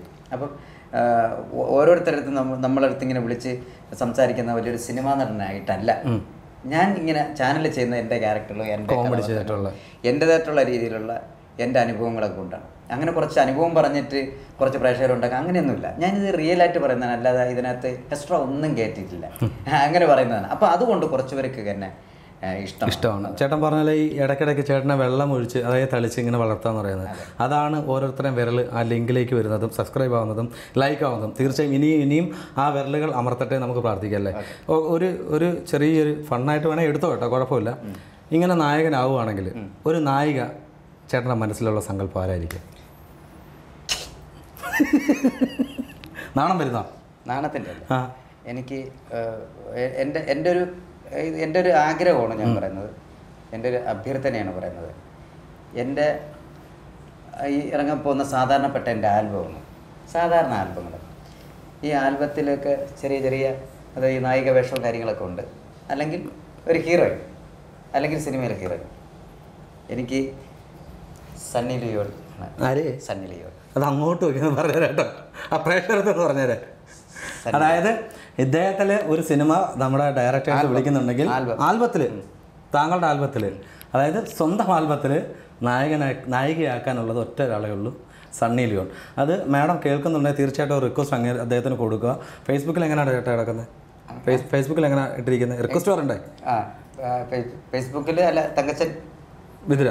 അപ്പോൾ അതിൽ ഒരു ചെറിയ റിക്വസ്റ്റ് കൊടുക്കുക, അക്സെപ്റ്റ് ചെയ്തതിനു ശേഷം അതിൻ്റെ ഡീറ്റെയിൽസ് ഒക്കെ അദ്ദേഹം പറഞ്ഞു തരുന്നത്. പോരാട്ടോ, ഒരു ജസ്റ്റ് കഥാപാത്രം, അതായത് മുഴുനീളം വേണ്ട, ഇങ്ങനെ ജസ്റ്റ് ഇങ്ങനെ പാസ് ചെയ്ത് പോകുന്ന ഒരു കഥാപാത്രം. അതെ, പാസിംഗ് ക്യാരക്ടറാണ്. അല്ല, അങ്ങനെയല്ല, അങ്ങനെയെങ്കിലും ഒരു കഥാപാത്രം ആവണമെന്നാണ് അദ്ദേഹത്തിൻ്റെ ആഗ്രഹം. ആ ആഗ്രഹം പൂവണിയട്ടെ എന്ന് ഞാൻ പ്രാർത്ഥിക്കുന്നു. ഞാൻ ആ പാട്ട്, അതിനുള്ള പാട്ടും ഇതൊക്കെ ഞാൻ അതിൻ്റെ തയ്യാറെടുപ്പിലാണ്. അപ്പോൾ അതുകൊണ്ട് മാഡം ഒരു ആൽബത്തിൽ എനിക്ക് നായികയായിട്ട് എനിക്ക് വരണം. ഞാനെങ്കിൽ ആ നായികയുടെ പേര് ഒന്നുകൂടെ സണ്ണി ലിയോൺ മാഡം. എങ്കിൽ ഞാൻ എൻ്റെ ആൽബം എന്താ പറഞ്ഞാൽ കോടിക്കണക്കിന് ആൾക്കാർ കാണും, പിന്നെ ഇഷ്ടംപോലെ പൈസ കിട്ടും. ഒരിടി ഇടിച്ചു, അടിപൊളി. അപ്പോൾ തീർച്ചയായിട്ടും ആ ഒരു നിഷ്കളങ്കമായ ഫേസ് മാഡം ഈ ഒരു എന്താ ഇന്റർവ്യൂ കാണുന്നുണ്ടെങ്കിൽ സത്യം ആട്ടുകുട്ടി ചെയ്തിട്ട് ഒന്നും കിട്ടിയില്ല. മറിയപ്പോൾ ആട്ടുകുട്ടി കഴിക്കും ഒന്നും കിട്ടിയില്ല. ഇത് ഈ ആൽബം ഇറക്കാനുള്ള കാശിൻ്റെ അന്ന് മുടക്കിയ കട അങ്ങനെ കേട്ടാ. അതിൻ്റെ അയ്യോ തൊഴിലുറപ്പില്ല ചേച്ചി, അണ്ണാച്ചി, എത്ര പേര് വന്നതിൻ്റെ അടുത്ത്. പക്ഷേ ആൽബത്തിൽ ഗ്ലാസ് ഒക്കെ വെച്ച് കോട്ടൊക്കെ ഇട്ട് ഭയങ്കര സംഭവം കാണിച്ച്, അതൊക്കെ സംഭവം എല്ലാം കാണിച്ച് അതൊക്കെ ഇറങ്ങി ഇത് കണ്ട്. പക്ഷേ പൈസ അണ്ണൻ വഴക്ക് പറയണ്ട, പൈസ വരെ കൊണ്ടത് അങ്ങനെയാണ് അവരെന്നൊക്കെ. അതായത് അവരെന്നൊക്കെ മേടിച്ചിട്ടാണ് ഈ ആൽബം ചെയ്യുന്നുണ്ട് കേട്ടോ പറയുന്നത്. ആണോ? അപ്പോൾ തീർച്ചയായിട്ടും തൊഴിലുറപ്പ് ചേച്ചിമാർ, അതുപോലെ അണ്ണാച്ചിമാർ, പിന്നെ ബ്ലേഡ് കൊടുക്കുന്നവർ, ഇവരൊക്കെ ശ്രദ്ധിക്കുക. ഇനി വരുന്ന ദിവസങ്ങളിൽ ആൽബങ്ങൾ എടുത്തിട്ട് കട നമ്മൾ തീർക്കും. അത് സണ്ണി ലിയോൺ കേൾക്കാൻ വേണ്ടി മാത്രം. ഇനി അപ്പം ഇപ്പൊ ഇറക്കിക്കുന്ന മനസ്സിലാക്കണമെന്ന് പറഞ്ഞൊരു ആൽബം ഒന്നുമില്ല അതിനകത്ത്. എൻ്റെതായിട്ട് കുറച്ച് സംഭവങ്ങൾ. കൊറോണ സോങ്ങിന് പറ്റിയെന്ന് അറിയോ അനീഷേ? നമ്മൾ ഇറക്കുന്ന ഒരു സമയം ഞങ്ങൾ 7 മണി എന്ന് പറഞ്ഞിട്ട് അത് തീരാതെ വന്നപ്പോൾ പിന്നെ വേറെ സമയമായിപ്പോയി കേട്ടോ. വേറെ സമയമായിപ്പോഴാണ് ഈ സമയം തെറ്റി. പിന്നെ ഓരോരുത്തർ ഇങ്ങനെ വിളിച്ച് ചോദിച്ചുകൊണ്ടിരുന്നത് എപ്പോഴെന്ന് വിളിച്ച് ചോദിച്ചോണ്ടിരുന്നത്. അങ്ങനെ ഈ സമയം അതുകൊണ്ടല്ലേ ഇപ്പം അടുത്ത ആഴ്ചയിൽ ബാഹുബലി സിനിമ ചാനൽ വരെയുണ്ട്. ഈ ബാഹുബലി എന്ന് പറഞ്ഞിട്ട് നമുക്ക് പെട്ടെന്ന് എടുത്തിടാൻ പറ്റില്ല. അതുകൊണ്ടാണ് ഒരാഴ്ചക്ക് മുമ്പേ ആ സമയം ഒരു ചട്ടക്കൂട്ടിന് ഒരു സമയത്തിൽ കൊണ്ടിടണം. ആ സമയത്തിൽ ഇട്ടാൽ മാത്രമേ അത് പിന്നെ റീച്ച് ആവുള്ളൂ. നമുക്ക് പറ്റിപ്പോയത് ഇതാണ്. 7 മണി എന്നുള്ളത് രാത്രി 12 മണി. അങ്ങനെയാണ് കുറച്ചൊന്ന് ഇതായി. എന്നാലും ഇപ്പം കേറുന്നുണ്ട്. അത് ഞാനൊരു ഈ തമാശ പറഞ്ഞതോ അല്ലെങ്കിൽ അങ്ങനെ വേറൊരു ഇതിലെടുക്കരുത്. ഞാൻ സണ്ണി ലിയോൺ മേഡത്തെ പറഞ്ഞ് കറക്റ്റാണ് പറഞ്ഞത്. സത്യം. എനിക്ക് ഇഷ്ടമുള്ള താരങ്ങളിൽ മേഡം, പിന്നെ അല്ലാതെ ശ്രേയ ഘോഷൽ പാട്ട്. ഒരു ദിവസം എനിക്ക് ശ്രേയ ഘോഷലിനെ മേഡത്തെ എനിക്ക് കാണണമെന്ന് ഭയങ്കര ആഗ്രഹം ഉണ്ടായിരുന്നു. ഇനി ട്രിവാൻഡ്രത്തെ അല്ലെങ്കിൽ കൊച്ചിയിലോ ഏതെങ്കിലും ഒരു ഭാഗത്ത് എന്തെങ്കിലും പ്രോഗ്രാം വരണമെന്നുണ്ടെങ്കിൽ അവരൊന്ന് എനിക്ക് മീറ്റ് ചെയ്യണമെന്ന് ഭയങ്കര ഇഷ്ടമാണ്. തീർച്ചയായിട്ടും ഏതെങ്കിലും ഒരു വേദിയിൽ ഒരുമിച്ച് നിങ്ങൾക്ക് ഒരു പ്രോഗ്രാം ചെയ്യാൻ അവസരം ഉണ്ടാവട്ടെ എന്ന് പ്രാർത്ഥിക്കുന്നു. കാരണം ഇനി ഈ കൊറോണ കാലം കഴിയുമ്പോഴത്തേനും അങ്ങനെയൊക്കെ ഉള്ളത് വരുമല്ലോ. പിന്നെ ഈ പറഞ്ഞ സണ്ണി ലിയോണിൻ്റെ ആഗ്രഹം മനസ്സിൽ തന്നെ വെച്ചോളൂ. തീർച്ചയായിട്ടും അത് ഉടനെ തന്നെ സാക്ഷാത്കരിക്കും നമ്മുടെ കേരളത്തിലേക്ക് വരുമ്പോൾ. ഇനി വേറെ കാര്യം, അല്ല എൻ്റെ ആൽബം എന്ന് പറഞ്ഞിട്ട് ഞാൻ ചോദിക്കട്ടെ, എൻ്റെ ആൽബം എന്ന് പറഞ്ഞിട്ട് ഇനി അങ്ങനെ ഒരു കളിയാക്കുന്ന ഇൻസൾട്ട് ചെയ്യുന്ന അങ്ങനെ ഒരു സംഭവം വരുമോ? എങ്ങനെ ഇൻസൾട്ട് അങ്ങനെ ഒരു അഭിനയിക്കാനോ? ഇദ്ദേഹം ഇത്രയും ഫേമസ് ആയിട്ടുള്ള ഒരാളുടെ ആൽബത്തിൽ അഭിനയിക്കാന്ന് പറഞ്ഞാൽ ഒരിക്കലും ഇൻസൾട്ടിങ് അല്ല, നല്ല കാര്യം തന്നെയാണ്. ഉറപ്പായിട്ടും അത് ഞാൻ പറഞ്ഞല്ലോ. വേറെ കാര്യമുണ്ട്, മലയാളം അറിയില്ല അവർക്ക്. ഡയറക്ടർ ആരാണ് എൻ്റെ? അപ്പോഴാ സമയത്ത് ഞാൻ അതിൻ്റെ കണക്കാക്കി ഡയറക്ടർ വയ്ക്കും. അപ്പോൾ തീർച്ചയായിട്ടും ആ ഒരു ആഗ്രഹം വരട്ടെ ചേട്ടാ. ഇനി നമ്മുടെ യൂട്യൂബിൽ ആ പാട്ടുണ്ടല്ലോ, ആ പാട്ട് ഇനി അത് വേറെ ഏതെങ്കിലും ഭാഷയിലേക്കൊക്കെ ചിത്രീകരിക്കാനായിട്ടൊക്കെ ഉദ്ദേശങ്ങളുണ്ട്? വേറെ ഭാഷയിൽ ചോദിച്ചിട്ടുണ്ട്. അപ്പോൾ ഭാഷ ഏതാണെന്ന് ഞാൻ പറയുന്നില്ല. വേണ്ട, വേറെ ഭാഷയിൽ ഏത് ലാസ്റ്റ് വന്നത് നമ്മുടെ കൊറോണയുടെ അതാണോ അറിയിടാൻ വേണ്ട? അല്ല, കൊറോണ ചോദിച്ചിട്ടുണ്ട്. കൊറോണ സോങ് എൻ്റെ അടുത്ത് വേറെ ഭാഷ എന്ന് പറഞ്ഞാൽ നോർത്ത് ഇന്ത്യ അല്ലാതെ ഭാഷകളൊക്കെ ചോദിച്ചിട്ടുണ്ട്. സൗത്ത് തന്നെ. പക്ഷേ എനിക്ക് അതിന് ബാക്കിയുള്ള കാര്യങ്ങൾ എനിക്ക് അറിയില്ല. അപ്പോൾ അതുകൊണ്ട് അതുമായിട്ട് ബന്ധപ്പെട്ട് 1-2 വരെ ഞാൻ ഏർപ്പാട് ചെയ്തിട്ടുണ്ട്. അപ്പോൾ അവർ ലിറിക്കൊക്കെ എഴുതിയിട്ട് അവരിറക്കാന്ന് പറഞ്ഞു. അത് ചേട്ടൻ തന്നെയാണോ അതിനകത്തും അഭിനയിക്കുന്നതും പാടുന്നതെല്ലാം? ആയിരിക്കും. ആണല്ലേ? നല്ല മാച്ചിങ് ആയിട്ടുണ്ട് ഈ ഒരു മുണ്ടും ഷർട്ടും ഒക്കെ. നല്ല മാച്ചിങ് ആയിട്ടുണ്ട്, സൂപ്പറായിട്ടുണ്ട്. ചേട്ടനെ പല വേഷത്തിലാണ് കാണുന്നത്. ചിലപ്പം ഭയങ്കര ഇൻഷർട്ട് ചെയ്ത് നല്ല വൈറ്റ് ഷൂസൊക്കെ ഇട്ട് അല്ലെങ്കിൽ നല്ല അടിപൊളി എക്സിക്യൂട്ടീവ് ലുക്കിലേക്കാണ് വരാറുള്ളത്. സൂപ്പറായിട്ടുണ്ട് ഇത്. പക്ഷേ ഞാൻ ഇൻ്റർവ്യൂവിനെല്ലാം ഈ ഒരു മുണ്ടാണ് യൂസ് ചെയ്തുകൊണ്ടിരിക്കുന്നത്. അപ്പം എനിക്കധികം മുണ്ട് യൂസ് ചെയ്യാൻ പരിചയമില്ല. ഇൻ്റർവ്യൂസിനൊക്കെ പാൻറ്റ് യൂസ് ചെയ്യാറുണ്ട്. പക്ഷേ ഈ ഒരു ഓണം ആയതുകൊണ്ട് ഈ ഒരു മുണ്ട് മാത്രം യൂസ് ചെയ്തിട്ടാണ് ഈ ഇൻ്റർവ്യൂ എല്ലാം ചെയ്തിരിക്കുന്നത്. അപ്പോൾ നല്ല ലുക്കായിട്ടുണ്ട് കേട്ടോ. അതിപ്പം അതെന്താ പറയാനുള്ളത്? ഈ ഒരു ഡ്രസ് കോഡ് എപ്പോഴും യൂസ് ചെയ്യുന്ന ഇങ്ങനെ പോയിക്കൊണ്ടിരിക്കുവാണോ, അതോ അല്ലെങ്കിൽ ഈ ഒരു ഓണത്തിന് വേണ്ടി മാത്രം ഉപയോഗിക്കാം? ഒരു അത് പിന്നെ മുണ്ട് തന്നെ യൂസ് ചെയ്യുന്നതിൽ കുഴപ്പമില്ല, നല്ലതാണ്. പക്ഷെ ഇടയ്ക്കൊന്നും കഴുകണമല്ലോ. ഇത് ഞാൻ ചോദിച്ചു മേടിച്ചതാണ്. വൈൻഡപ്പ് ചെയ്താൽ മാത്രം ഒരാള് എനിക്ക് അടി തരൂ എന്ന് പറഞ്ഞു കഴിഞ്ഞാൽ പിന്നെ അത് നമ്മൾ കൊടുക്കണമല്ലോ. നമ്മുടെ ഈ ധാരാളം ഫോൺ കോൾസ് ചേട്ടന് വരാറുണ്ട്. ഈ ആരാധകരുടെ ഫോൺ കോൾസ് വരുമ്പോൾ എപ്പോഴെങ്കിലും നമുക്ക് അരോചകമായിട്ട് തോന്നിയിട്ടുണ്ടോ? ഈ 12 മണി ഒരു സമയത്തൊക്കെ ഷൂട്ട് കഴിഞ്ഞ് നമ്മൾ റൂമിൽ വരുന്ന സമയത്തൊക്കെ ഞാൻ പോലും ഈ സമയം ചില സമയങ്ങളിൽ ഇൻ്റർവ്യൂവിന് വേണ്ടി വിളിച്ചിട്ടുണ്ട്. അപ്പോൾ ഇങ്ങനെയുള്ള ഈ ആരാധകർ വിളിക്കുന്ന സമയത്ത് എന്തെങ്കിലും അരോചകം തോന്നിയിട്ടുണ്ടോ? അരോചകം തോന്നിയ പിന്നെ ഉള്ള കഴിവ് കൊണ്ട് വീട്ടിലിരിക്കട്ടെ. അരോചകം തോന്നുന്നതിനാണ് അവരുടെ സപ്പോർട്ടും പ്രോത്സാഹനമാണ് നമുക്ക് ഉള്ളത്. അതുകൊണ്ടാണ് നമ്മൾ വളർന്നു വരുന്നത്. എന്നിട്ട് പിന്നെ അവരുടെ അടുത്ത് എന്തിനാ അരോചകം കാണിക്കുന്നത്? എന്നെ ഒരുപാട് പേര് വിളിക്കാറുണ്ട്. വിളിക്കുന്നവർക്കൊക്കെ ഞാൻ റിപ്ലൈ കൊടുക്കാറുണ്ട്. ഒരുപാട് പേര് വിദേശത്തു നിന്നൊക്കെ വിളിക്കുന്ന സമയങ്ങൾ രാത്രി 12 മണിക്ക്, ചിലപ്പോൾ 1 മണിക്ക്, 1:30 മണിക്കൊക്കെ ആയിരിക്കും. ചില വീഡിയോ കോളായിരിക്കും വിളിക്കുന്നത്. അവർ വിളിച്ചിട്ട് ചിലപ്പോൾ ഈ പാട്ട് പിള്ളേർ പാടുന്നത് അല്ലെങ്കിൽ വീട്ടിലെ വിശേഷം അല്ലെങ്കിൽ കൂട്ടുകാരിരിക്കുന്ന സമയത്ത് കാണാൻ വേണ്ടിയൊക്കെ മിക്ക കോളുകളും എല്ലാ കോളുകളും എത്ര മണിയായിരുന്നാലും ഞാൻ അറ്റൻഡ് ചെയ്യാറുണ്ട്. അത് മാത്രമല്ല, എനിക്ക് ഈ കൊറോണ ബേസ് ചെയ്ത് വന്ന സമയത്ത് എത്രയോ ലൈവ് എനിക്കൊന്ന് പറഞ്ഞാൽ എന്നെ ഇനി ലൈഫ് ഓഫ് മാനിയെ അങ്ങനെ വിളിക്കുന്നവരെ സംശയമായിരുന്നു. കാരണം 22-23 ലൈവാണ് ഞാൻ ചെയ്തത്. എങ്ങനെ ഈ ഫേസ്ബുക്ക് പേജുകൾ ഓരോരുത്തർ വിളിച്ചിട്ട് ഞങ്ങൾ ചെയ്യുന്ന ചാരിറ്റി ഞങ്ങൾ ഇന്നതിന് വേണ്ടി ചേട്ടൻ ഒരു ആശംസ പിന്നെ അല്ലെങ്കിൽ വീഡിയോ കോൾ അല്ലെങ്കിൽ ബർത്ത്ഡേ എന്ത് സാധനങ്ങൾ പിന്നെ പുറത്തുനിന്ന് വിദേശത്ത് നിന്ന് വിളിക്കുന്നത് എത്ര എല്ലാതും ഞാൻ അറ്റൻഡ് ചെയ്യും. ഒന്നിനും ഒരു ഇത് കാണിക്കില്ല. അതങ്ങനെ കാണിക്കരുത്. എന്തിനാണ് അങ്ങനെ കാണിക്കുക? അങ്ങനെ ഒരിക്കലും കാണിക്കരുത്. കാരണം അവരുടെ പ്രോത്സാഹനം, അവർ തരുന്ന ധൈര്യം, അവർ തരുന്ന സപ്പോർട്ടിങ് നമുക്ക് നമ്മളെ കാണാൻ വേണ്ടി അവർ അരമണിക്കൂറെങ്കിലും ടി വിയുടെ ഫ്രണ്ടിൽ വന്നിരിക്കണമെങ്കിൽ അതവർക്ക് വേറെ എന്തെല്ലാം കാണാം. തീർച്ചയായിട്ടും. ഇപ്പം ഞാൻ എന്നെ കാണാൻ വേണ്ടി അല്ലെങ്കിൽ എൻ്റെ പ്രോഗ്രാം കാണാൻ വേണ്ടിയാണ് ഇരിക്കുന്നത്. അപ്പം ഞാൻ അവർക്ക് വേറൊന്നും നോക്കില്ല. ഞാൻ അവർക്ക് സത്യസന്ധമായിട്ടുള്ള പെർഫോമൻസ് അവർക്ക് ഞാൻ കൊടുക്കും. അപ്പോൾ അവർ വീണ്ടും വരും, പിറ്റെന്നും വരും, അല്ലെങ്കിൽ അതിന് പിറ്റെന്നും വരും. ഞാൻ അവരുടെ അടുത്ത് എന്തെങ്കിലും ഒരു എന്തെങ്കിലും എൻ്റെ അവർക്ക് ഇറിറ്റേഷൻ തോന്നുന്ന രീതിയിൽ നിന്ന് കാണിച്ചു കഴിഞ്ഞാൽ പിന്നെ വരുമോ? ഇല്ല, ഒരിക്കലും ഇല്ല, വരില്ല. അപ്പം അതുകൊണ്ട് ഞാൻ എൻ്റെ പെരുമാറ്റം കൊണ്ടാണ് എനിക്ക് ഇത്രയും പേര് എന്നെ സ്നേഹിക്കുന്നത്, ഇത്രയും പേര് എന്നെ ആവശ്യപ്പെടുന്നു, അല്ലെങ്കിൽ ഇത്രയും പ്രേക്ഷകരുണ്ടായിരുന്നു. അങ്ങനെ ഒരിക്കലും പ്രേക്ഷകരെ പിണക്കി ഒന്നും ചെയ്യരുത്. അങ്ങനെ ചെയ്യരുതെന്ന് പറഞ്ഞാൽ ചെയ്യാൻ പാടില്ല എന്നതാണ്. അപ്പോൾ ഈ ഒരു കൊറോണ സമയത്ത് നമുക്ക് വേണ്ടിയിട്ട് ഇത്രയും നല്ല രീതിയിലൊരു ഇൻ്റർവ്യൂ ഇവിടെ തന്നിട്ടുണ്ട്, നമ്മൾ നടത്തുകൊണ്ടിരിക്കുകയാണ്. അപ്പോൾ ഇന്ത്യൻ സിനിമ ഗാലറി പ്രേക്ഷകരോട് ഈ ഒരു സമയം എന്താണ് പറയാനുള്ളത്? ഇന്ത്യൻ സിനിമ ഗാലറി പ്രേക്ഷകരോട് പറയാനുള്ളത്, നമ്മളിപ്പം നേരിട്ടുകൊണ്ടിരിക്കുന്ന പ്രശ്നം അറിയാം. തീർച്ചയായിട്ടും. ഇപ്പം അതിന് ഞാൻ ഈ ക്യാമറയുടെ മുമ്പ് എന്ന് പറയണമെന്നോ അല്ലെങ്കിൽ വേറൊരാൾ എന്ന് പറയണമെന്നൊന്നുമില്ല. നമ്മൾ ശ്രദ്ധിക്കേണ്ടത് കുറച്ച് കാര്യങ്ങളുണ്ട്. കാരണം നമ്മളെ കൈവിട്ട് പൊയ്ക്കൊണ്ടിരിക്കുന്നു. അതെ അല്ലേ? നമ്മൾ ഉദ്ദേശിക്കുന്ന രീതിയിലല്ല പൊയ്ക്കൊണ്ടിരിക്കുന്നത്. പക്ഷേ എങ്കിലും അതിൻ്റെ ഇടയിലൊക്കെ നമ്മളെ ജീവിതത്തിൽ നമ്മുടെ ജീവിത സാഹചര്യങ്ങളാണ് നമ്മളിങ്ങനെ തരണം ചെയ്ത് ജീവിക്കുന്നു. പ്രത്യേകിച്ച് ആർട്ടിസ്റ്റുകൾക്കെന്ന് പറഞ്ഞാൽ ഇപ്പോൾ ഓഗസ്റ്റൊക്കെ ആവുന്ന സമയത്ത് പ്രോഗ്രാംസ് ഒക്കെ വരണം. പക്ഷേ ഓണ പ്രോഗ്രാംസ് ഒന്നുമില്ല. എങ്കിലും നമ്മളങ്ങനെ വിട്ടുകൊടുക്കില്ല. നമ്മളെ രാജ്യമായിരുന്നാലും നമ്മുടെ കേരളമായിരുന്നാലും നമ്മളങ്ങനെ ഒരു കൊറോണയുടെ മുമ്പിൽ നമ്മൾ വിട്ടുകൊടുക്കില്ല. ഞാൻ പാടിയതുപോലെ തന്നെ കൊറോണ എന്ന് പറഞ്ഞാൽ അത് സത്യമായിരിക്കും. അതൊക്കെ പോവും. ലാസ്റ്റില് അതൊരു പെങ്കൊച്ചു പറഞ്ഞു, കാലുമടക്കി തൊഴിലുണ്ടെങ്കിൽ തീർച്ചയായിട്ടും കൊച്ചു പയ്യൻ പറയുന്നത് കാലുമടക്കി തൊഴിലുണ്ടെങ്കിൽ പോകൊറോണെന്ന് അടിച്ചിട്ടുണ്ട്. അപ്പൊ അതുകൊണ്ട് ഞങ്ങളൊക്കെ ഇതിനെ വെറും കാലുമടക്കി അടിക്കാൻ പോകുന്നതിനെ കേട്ടാ. അപ്പൊ അതുകൊണ്ട് ഈ ഓണവും ക്രിസ്മസും ഇതിനൊന്നും ഒരു പ്രശ്നവും വരില്ല. ഞങ്ങളുടെ കേരളത്തിന് ഞങ്ങളുടെ യാതൊരു കാര്യത്തിനും ഒരു പ്രശ്നവും വരില്ല. എല്ലാം തിരിച്ചു വരും. എത്രത്തോളം കലങ്ങുന്നത് അത്രത്തോളം തെളിയാൻ വേണ്ടി. അല്ലെങ്കിൽ അതിനകത്ത് നമ്മളെ പിന്നെ പിള്ളേർ പാടുന്നതുണ്ട്, പിള്ളേർ പാടുന്ന ഒരു വരിയുണ്ട്. ജീവൻ നൽകി ത്യാഗം ചെയ്ത് നേടിയെടുത്തൊരു സ്വാതന്ത്ര്യം കൊറോണ എന്നൊരു വ്യാധികൾ കണ്ട് പേടിക്കില്ലട കോവിഡ്. ജീവൻ നൽകി ത്യാഗം ചെയ്ത് നേടിയെടുത്തൊരു സ്വാതന്ത്ര്യം കൊറോണ എന്നൊരു വ്യാധികൾ കണ്ട് പേടിക്കില്ലട കോവിഡ്. ആ പാടിയ സമയത്ത് ആ പിള്ളേരെ കയ്യിൽ കിട്ടുമായിരുന്നു മറ്റേ ആ പ്രസിഡന്റിനെ. കാരണം ഇങ്ങനെ പാടുന്ന സമയത്ത് കൊറോണ സൈഡിൽ വന്ന് ഒറ്റയടി അടിച്ചതല്ലേ. ഞാനത് നോക്കിയപ്പോൾ ഞാൻ ഡയറക്റ്റ് ചെയ്തിരിക്കുന്നത്. ഞാനത് നോക്കിയപ്പോൾ ശരിക്കും ആ പിള്ളേർ പാടുന്നത് നമുക്ക് ആ ഫേസ് നോക്കുമ്പോൾ കറക്റ്റാണ്. ഈ പിള്ളേർക്ക് വെളിയിലിറങ്ങാൻ വൃത്തിയിലൊക്കെ അപ്പൊ ഈ അതിനകത്ത് ഒരു കുഞ്ഞു ചെറുക്കുണ്ട്, പേടിക്കില്ല എന്നുവെച്ചാൽ അവർക്ക് അത്രയ്ക്ക് വിഷമമായിട്ടിരിക്കുന്ന സമയത്ത് ഈ ഒരു സാധനം കയറി വരികയും ചെയ്ത് ആ ദേഷ്യമുണ്ട്. ഒക്കെ പോകും. ഒരു കൊറോണ ഒന്നിനെ കൊണ്ട് നമുക്കൊന്നും ചെയ്യാൻ പറ്റില്ല. ഇതൊരു ചെറിയ പേടിപ്പേര്. ഇതിന് നമ്മൾ മനസ്സിലാക്കേണ്ടത്, നമ്മൾ കൂടുതലും ദൈവത്തോട് അടുക്കുക എങ്ങനെ നിറഞ്ഞ് പ്രാർത്ഥിക്കുക. കൂടുതലും നന്നായിട്ട് പ്രാർത്ഥിച്ച് നന്നായിട്ട് സ്നേഹം വേണം.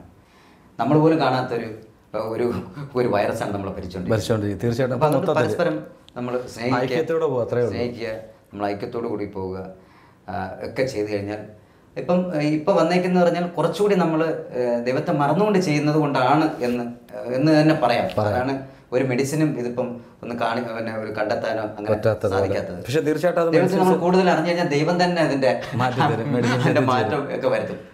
മനസ്സിലായി. ദൈവത്തിലേക്ക് കൂടുതൽ അടുക്കാൻ വേണ്ടിയിട്ടുള്ളൊരു എനിക്കൊന്ന് പരീക്ഷണമായിരിക്കാം, ദൈവത്തിൻ്റെ ഒരു പരീക്ഷണമായിരിക്കാം. എല്ലാവരും ഇപ്പോൾ ദൈവത്തിനെ വിളിച്ചുകൊണ്ടിരിക്കുകയല്ലേ. അതെ, അവനവൻ്റെ ദൈവം. അപ്പോൾ തീർച്ചയായിട്ടും once again thank you so much ചേട്ടാ. എല്ലാവിധ ആശംസകളും. നല്ലൊരു ഓണം എൻ്റെ പേരിലും ഇന്ത്യൻ സിനിമ ഗാലറിയുടെ പ്രേക്ഷകരുടെ പേരിലും ക്രൂവിൻ്റെ പേരിലും ആശംസിക്കുകയാണ്. താങ്ക് യു സോ മച്ച് ചേട്ടാ. ഓക്കെ, എല്ലാവർക്കും എൻ്റെ ഹൃദയം നിറഞ്ഞ ഹാപ്പി ഓണം.